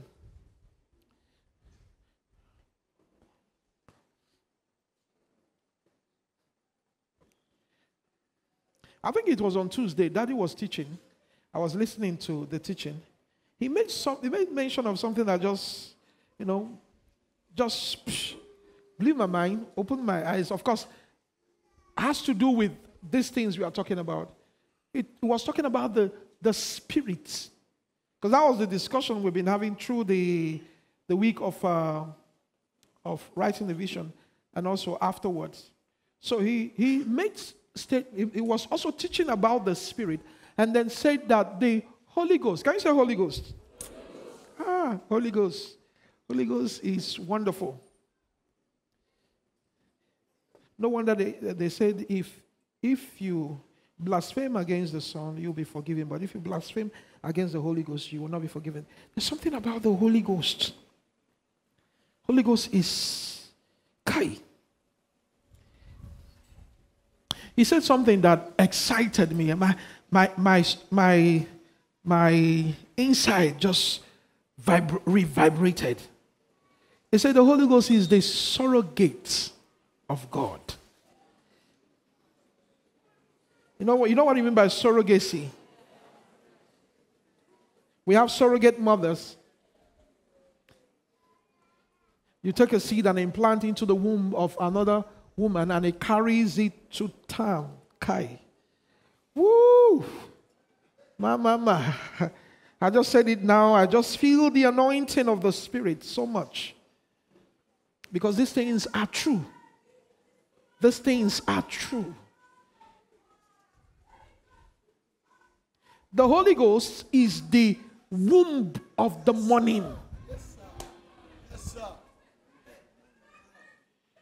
When you say womb, among the Godhead, he is the one that has womb. And that's why he's the one that gave birth to you. When you say new birth, the Holy Ghost. But that's not the only birth. He has many birthings to do. Many birthings to do. He has to birth you into Christ and birth you into the Father. His birth. So with him are birth processes, birth pangs. They are with him. When a woman is going through all those things, you're just demonstrating the Holy Ghost. Is a woman that can endure the childishness, the folly of a child.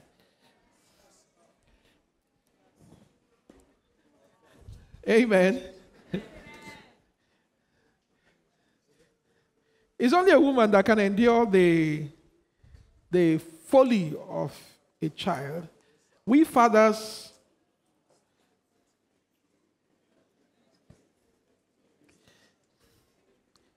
you know now.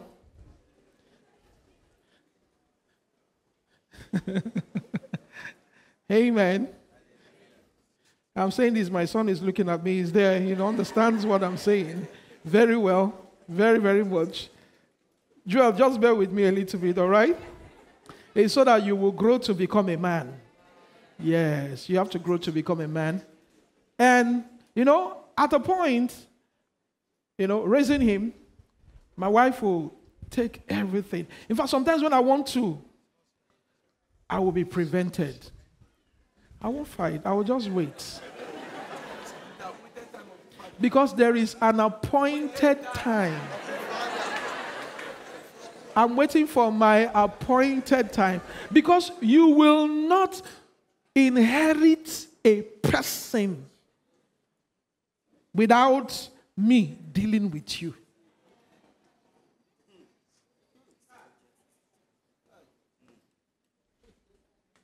So the Holy Ghost, you see, that same Holy Ghost you're seeing that is pampering the newborn baby spiritually.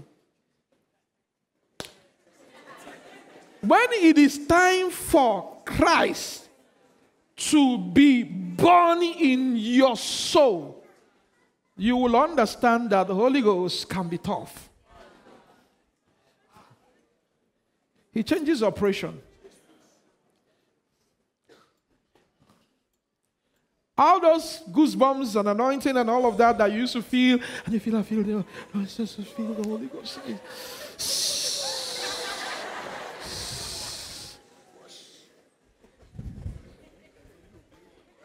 All of those things will just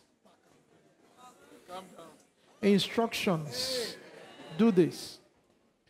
Walk in love towards this person. Forgive that person. What you heard the preacher preach, now this is how it's applicable to you. He begins to correct all of that. Now, you see that process, what he is doing is that he is incubating you. This is how it is. Because sin also gives birth.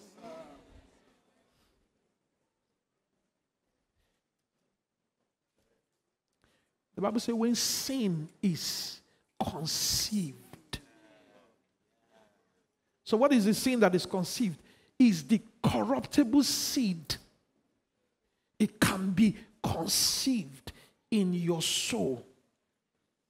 So the Holy Ghost is the one also who brings about not just the conception of the incorruptible seed, which is the mystery of the Father. What I'm saying is that he's the one that demonstrates it. You are talking about Christ is the one that will bear witness to Christ. When the Holy Ghost is bearing witness to Christ, you think that is all that he can do. But he can do more than that. Give him anything, he will carry it to terms. To full term, And when he gives birth to it, or gives birth to you, you will look exactly.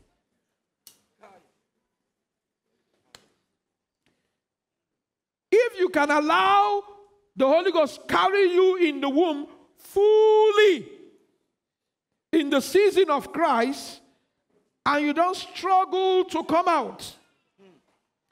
Because sometimes we struggle and come out before the time. Some of you come out three, you're supposed to have a trimester. You come out first trimester. You can't survive. You come out second trimester, they are trying to salvage you. You need to wait and come out fully matured. The Holy Ghost can carry you. How? Through the training. What he's going to do, he's the one that will manifest. He will manifest. He's the one that will manifest. You can't know Christ. Let me say, Christ is the Holy Ghost that will show you Christ. You can't know the Father without the Holy Ghost. He's the one that will show you the things of the Father. That's what Jesus was saying, that he will take of mine. What is of mine? He will take of things of mine and show them to you. When he shows them to you, to show them to you, that to open your eyes and make you see them. And when you see them and you desire them, you ask for them, then you've allowed him to begin to work, to incubate that inside of you. None of us, our soul actually has capacity to carry. But what we are supposed to carry as a seed, the womb of our soul is not, I don't know how to use the word, it's not, you need the womb of the Holy Ghost to be in your soul. It has to be through the Spirit. It has to be through the Spirit. So he will inhabit your soul. It's like giving you another womb. Because the womb you have, the thing will trouble you. You will throw it away. But when the Holy Ghost is the one, and when he is to, I believe there are conditions. When I mean conditions, when he knows how to weave the womb that will carry Christ as a seed inside of you. He also knows how to weave the womb that will carry incorruptible seed, which is the seed of the Father in you. He knows how to weave it. Let him just be authorized to birth. Maybe they say birth into the Father. He knows the kind of womb that can carry us. So he weaves that womb inside of you and then brings that seed. He brings the seed. How? Through revelation. Another word for it is manifestation. Through appearance. That appearance is manifestation. That's the revelation. He will bring it and plant it. And when he plants it, he will also guide it. He can guide it. He can keep. Paul said, I know whom I've believed in. I'm persuaded that he's able to keep that which I have committed. So that which I have committed, that's the thing. There is something committed into his hand. He would keep it until the time for bringing forth the Holy Ghost. Amen. Can you say the Holy Ghost? That's the womb. Everything he knows how to bring it. The seed is our Lord. That's their designation. The Father is always God. The seed is our Lord. That's the word. He's the one that can become seed. He's the one that is incorruptible seed. He's the one that is incorruptible seed. But incorruptible seed, he will need Holy Ghost. He will need Holy Ghost to incubate it. Have you seen how they work together? Are you following me? Are you seeing how they work together? You will need the Holy Ghost to incubate, and the Holy Ghost knows exactly the condition, the temperature that will be conducive for this. So you will see temperature change over you. Season change over you. You're wondering what kind of season is this? No, you've just entered the womb.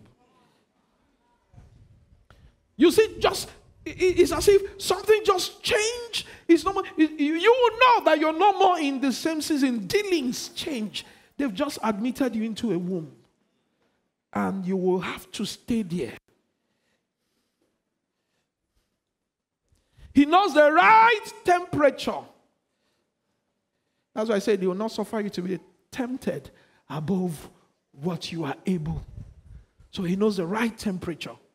And the temperature he is going to fix it is a temperature that will be conducive. You know, there's a temperature you will put a baby, the baby will not survive. I remember those days, you know, when my wife is pregnant, she used to like cold water. Cold, and I think because there's heat inside. When you carry a baby, there's heat inside. So you like to drink cold water to calm. And once you drink cold water, the baby will. And then when it is time for the child to come out, they won't want to come out. Because actually no child wants to come out. That's why when they come out, they start crying. All of you cried. Who didn't cry here? You're looking at me like that. In fact, if you didn't cry, they will beat you.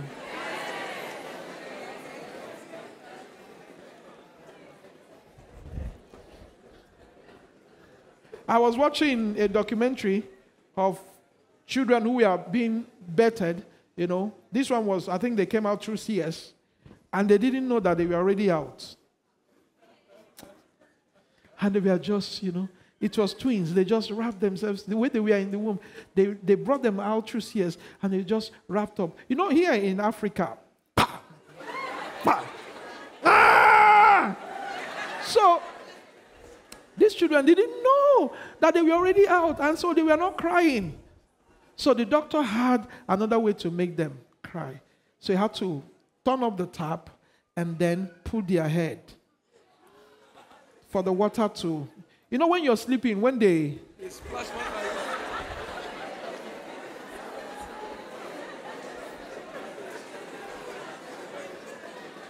So when the tap was dropping on their head, all of a sudden they just got up and then started crying. But here the major thing is that you are crying. Whether by water,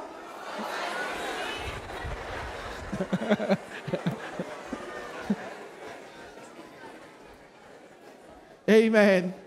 So like I was saying, the Holy Ghost, some of us will, you know, the womb of the Holy Ghost, he regulates whatever is going on in the womb.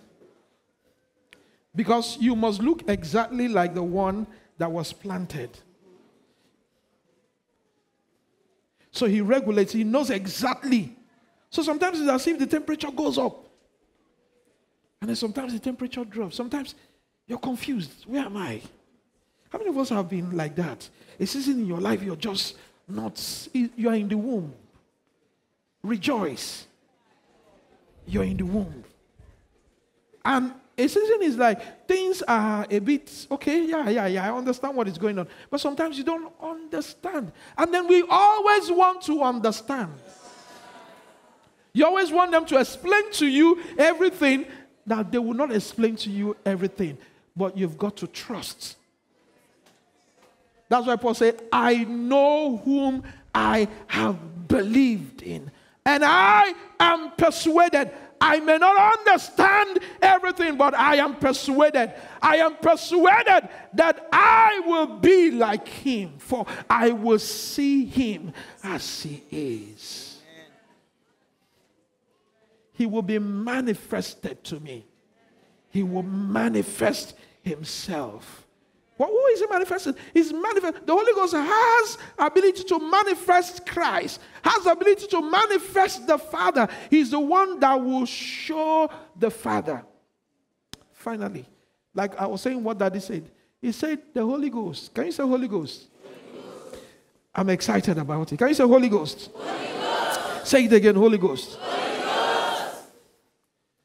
That's the kingdom of God. That's the kingdom of God. That's the kingdom of God. Even God himself is in the Holy Ghost. Can I blow your mind in pieces? Let me blow your mind in pieces. He said the whole universe, everything you're seeing created, all you're seeing is the Holy Ghost that actually that did it. The Holy Ghost did it. Yeah. The universe, the world you're seeing, yeah. The physical is but the spiritual is the Holy Ghost that did it. Yeah. But they are not in the Holy Ghost. They are not in the Holy Ghost. Just pushed it out. They just knew what to do. God said, and the Holy Ghost just read the word, and then created something that looked like it. And we are, you are just excited. You are here. You're eating chicken. They just pushed out something. And scientists are struggling. They want to understand the universe. Just go to the Holy Ghost. By faith, we understand. So if there's anybody who will teach you that, is the Holy Ghost. But much more than that. There is something in the Holy Ghost. There is something in the Holy Ghost. A child of God, you can be born again, filled with the Holy Ghost. Does not mean you are in the Holy Ghost. It's a different thing.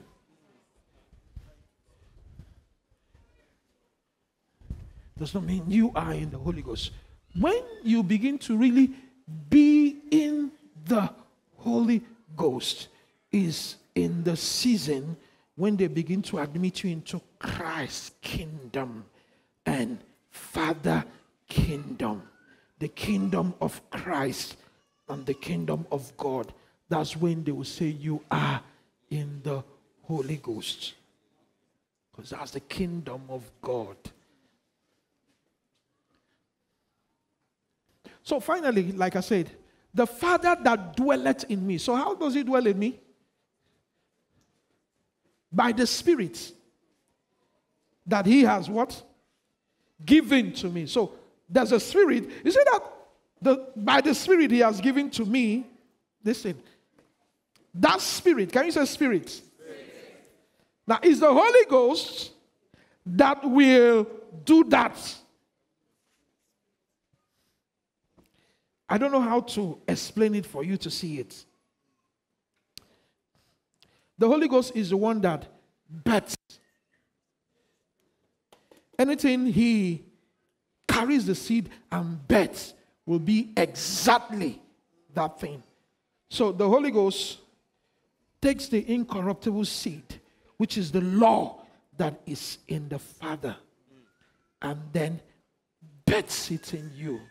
Is exactly the same law that is in the Father that now becomes the law that is in you. That is how you know that he dwells in you.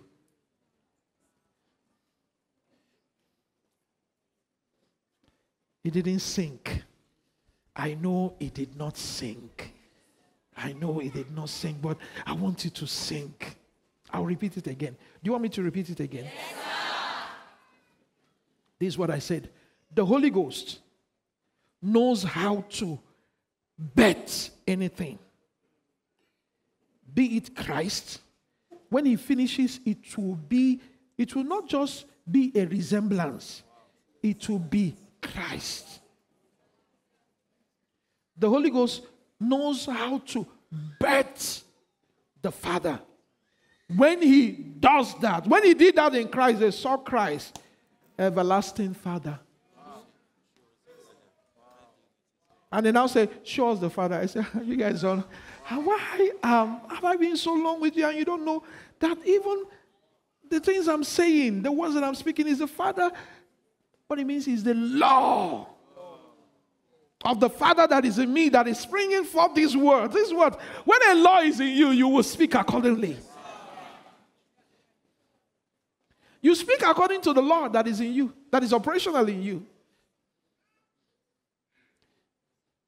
So he knows how to bet the Father. You won't just look like, not just a replica, the exact, express image of his person. The express image, when he finishes, is exactly like. By the time he finished with the Son, they looked at the Son, God himself. God wouldn't say that if the Son had anything lacking. He looked at the Son. Elohim looked at Adonai and said to Adonai, thy throne, O God. God said to, O God. You don't understand the conversation. God recognized that this is God. You're not looking like me, you are me. You are me. It's I that is in you that is talking. Those things you are saying, they are my words. And then Jesus said, but the thing that is in you is me. I don't understand what I'm saying. Because I don't have myself. Elohim said to Adonai, thy throne, oh God, is forever. What I just saw there was that something, suddenly the Elohim became prophetic. Thy throne, oh God, is forever and ever. Him telling Adonai, thy throne, oh God. I said, I'm God. But thy throne, oh God. So God recognizes God. Thy throne, oh God, is forever and ever. A scepter of righteousness is a scepter of your kingdom. You loved righteousness and you hated iniquity. That's how you came into this thing. Therefore, God, even your God, has anointed you with oil of gladness above your fellows. This oil is different from every other anointing. This is oil of gladness. That's the oil of God. They won't anoint you with the oil of God if you are not God. If you are just looking like him, there's another oil that looks like the oil of gladness. They will anoint you with that. But to anoint you with the oil of gladness is to anoint you with the oil of God. The exact oil of God. What do I mean by that? When you say oil of God, it's not ororo. It's not. It's the Spirit. There's a way the Holy Ghost rests upon the Father that he can rest upon us right now. Oh, Jesus. You don't get me. I said there's a way the Holy Ghost does what? Rest upon the Father. There's a way he envelopes the Father. Hey, Jesus. These are wonderful, wonderful things. There's a way he envelopes the Father. He can't. So you can now understand the Father is in the Holy Ghost. That's where he envelopes God. That he can't envelope us like that. We don't. What the Holy Ghost simply does is that if he envelopes you, what you are is what he will show. If he envelopes, if you're Christ, you'll be showing, he will be manifesting Christ. But if you have the law of the Father, when he envelopes you, he will be showing the Father. He will take the things of mine and then show. He will magnify. That's the word. He will magnify. So what you've got as your content is what is going to magnify.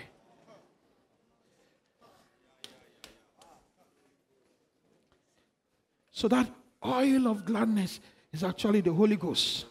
Is the Holy Ghost as gladness. What did I call it? Is the Holy Ghost as gladness. He doesn't show that on everybody.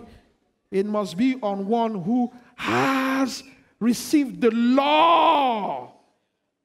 That law. Then when it comes upon such a man, then what you're seeing is the Holy Ghost as gladness. And what will he show? God.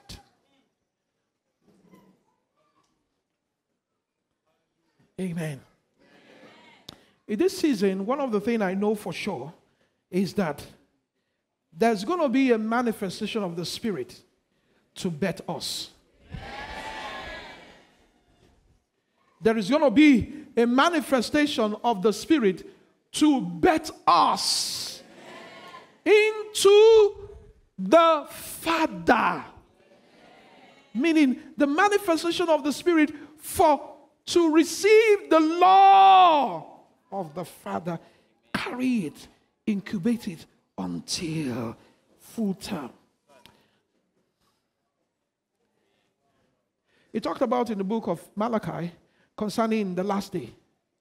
The last day. The last chapter of Malachi, the last verse. Give it to me quickly. Let me round up with it.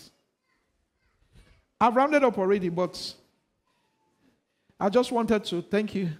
I just wanted to show you something. Give me the previous verse. Behold, I will send you. What? Elijah the prophet. Another place is the spirit of Elijah. Elijah the prophet is not talking about the man himself. He's a spirit. He's the Holy Ghost too. That word Elijah is the Lord God. What you saw Elijah wore a replica of what I'm talking about here. Elijah wore a replica. It was not the exact. But he said, in the last day, I will send the prophet, Elijah the prophet, before the coming of the great and dreadful day of the Lord. Now, what confuses us is when you hear dreadful, great and dreadful day of the Lord. So it throws us off from what that spirit is supposed to do. Let's look at verse 6. And he shall turn. Can you say turn? Turn the father, turn the heart of the father to children and the heart of children to fathers. Now, I see it as a dual operation. It's a dual operation. You will be a father, meaning you will carry the law of the father. But that law of the father is also a law of a child. Is to reconcile. That's how he reconciles. The heart has to be turned. They turn the heart to become father. And at the same time, children. God wants such heart on earth. Such heart is a heart that will stay away curse. That heart is a heart, meaning when you say heart, it's men. It's men. If he doesn't find such men on earth, curse will be here. Curse will fall upon mankind. But there's a promise. That spirit is going to be. So I'm talking about baptism of the Spirit of the Father. The Spirit of the Father the Spirit of the Father, the Holy Ghost manifesting as the Spirit of the Father, our hearts will be turned. Thank you. Our hearts will be turned. Can you say our hearts? What will happen to our hearts? How? They will put laws in your heart.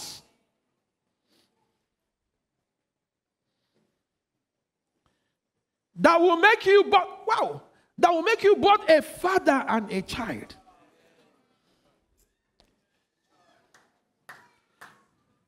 A law in your heart that will make you both a father and a child. Now, when you see our Lord Jesus, He is both everlasting Father and thy holy child, Jesus.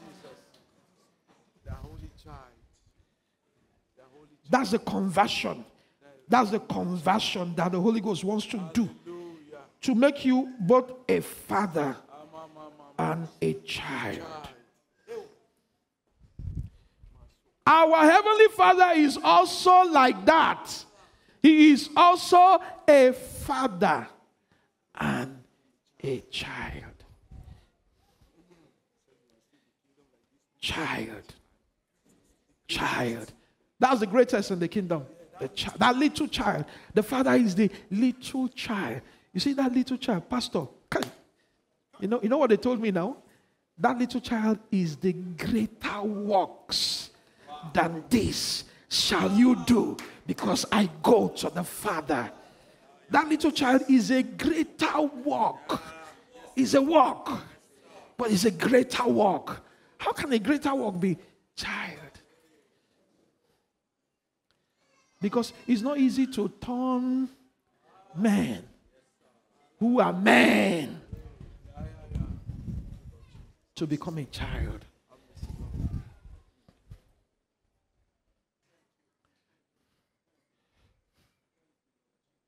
I pray for this baptism. I said this meeting will not end until every one of us is baptized.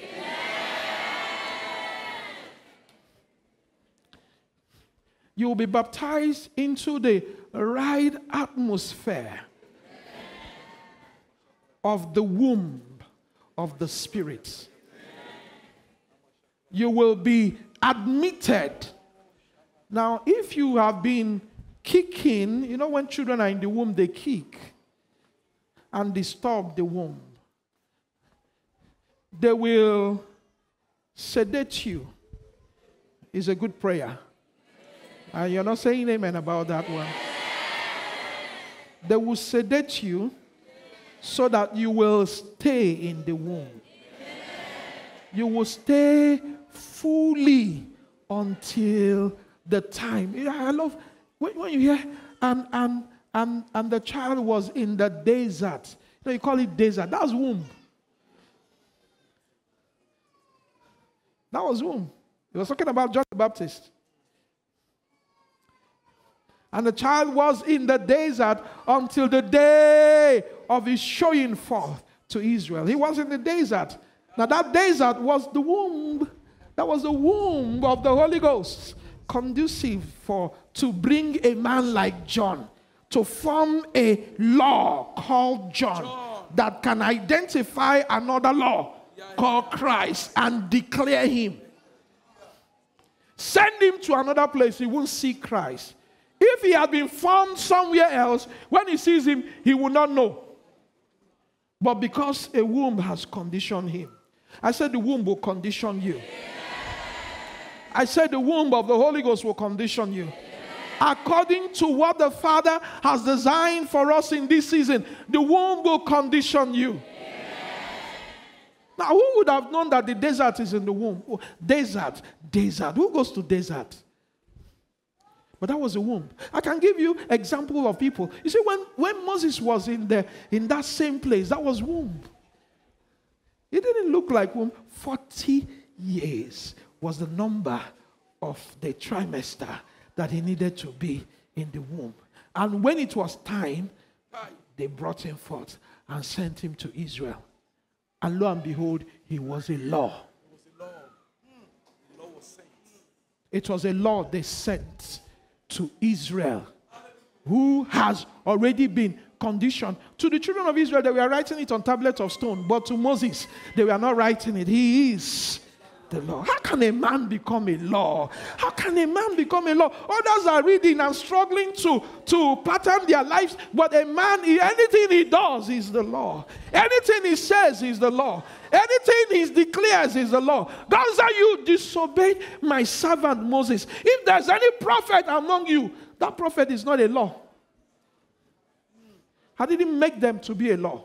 I will speak to them in dreams and in visions. But this man Moses, my servant. And Paul was talking about him in the book of Hebrews. He said he was faithful in all his house.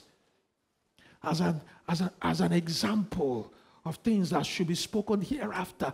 That was a man that came out from the womb. You know, David was also in the womb, running from one place to the other. That was the condition of the womb, because he must be the sweet psalmist of Israel. He must connect the throne. He must know about Zion. And he has to fight all the wars of Zion. He has to know about mountains, how to mount up, how to defend. You know, all those things were womb condition until the time when he was born. And immediately he was born, he was anointed to sit on the throne. You will be born.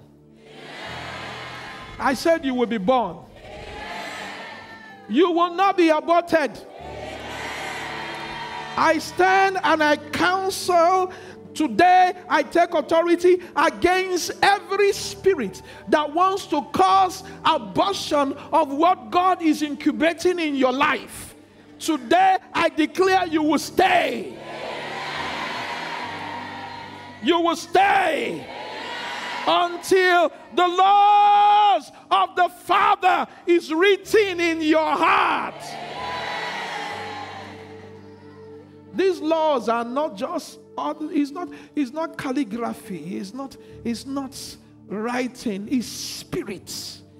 It's spirit, written with the spirit of the living God. That's where he put it, written with the spirit, not with ink, but with the spirit. So the spirit can become ink. He's living, but he will write in your heart. What is writing in your heart is spirit.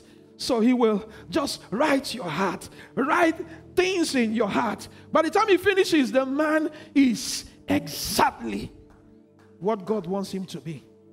You will be written upon. No jot or iota will be missing. I say no jot or iota will go unwritten, unfulfilled in your life. He will write upon you fully until all your slate is occupied. There will be no space for any other writing. You want to have the law of God and another law? No. No. It will all be God and God alone.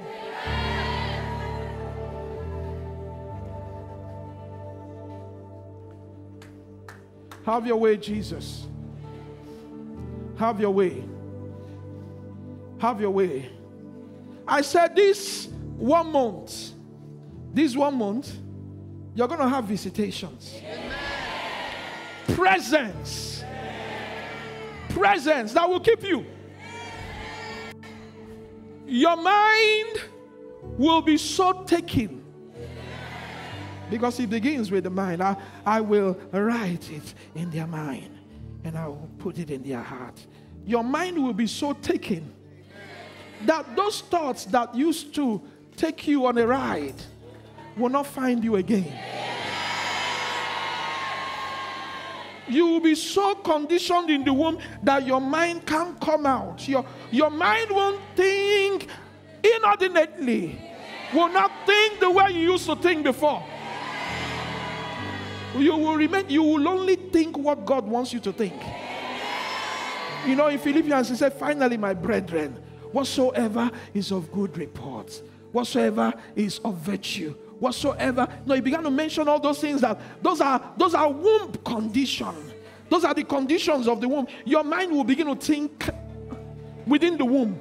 You won't go out. I said you won't go out again. You will not go out again. You will remain in the womb until your mind will be locked in. Kai. Your mind will be locked in. By the time you come out,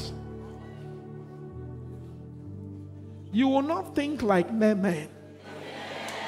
I said throughout this month, something is going to happen to your mind. And after it, you will discover that you can't go back to where you came from. You will not recover from what is going to happen to your mind. Your mind will be so overtaken. This baptism will be so much on your mind. Your mind, your mind, your mind, your mind, your mind. Initially, you couldn't mind heavenly things. You couldn't mind spiritual things. Things around always takes you. But I say your mind will be hijacked by the Spirit. Your mind won't lead you astray again. The Lord will put an edge round about your mind. You will find strength to gut up the loins of your mind. The only thing you'll be doing is hope. You'll be hoping. You will hope. You will hope for the grace that is to be brought to you at every revelation of Jesus Christ.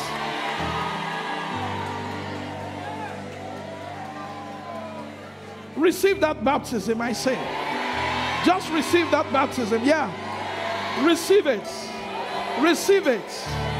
Receive that baptism. Receive that baptism of understanding. That baptism of wisdom and understanding in the knowledge of God. In the name of Jesus. Receive that understanding. Receive that understanding.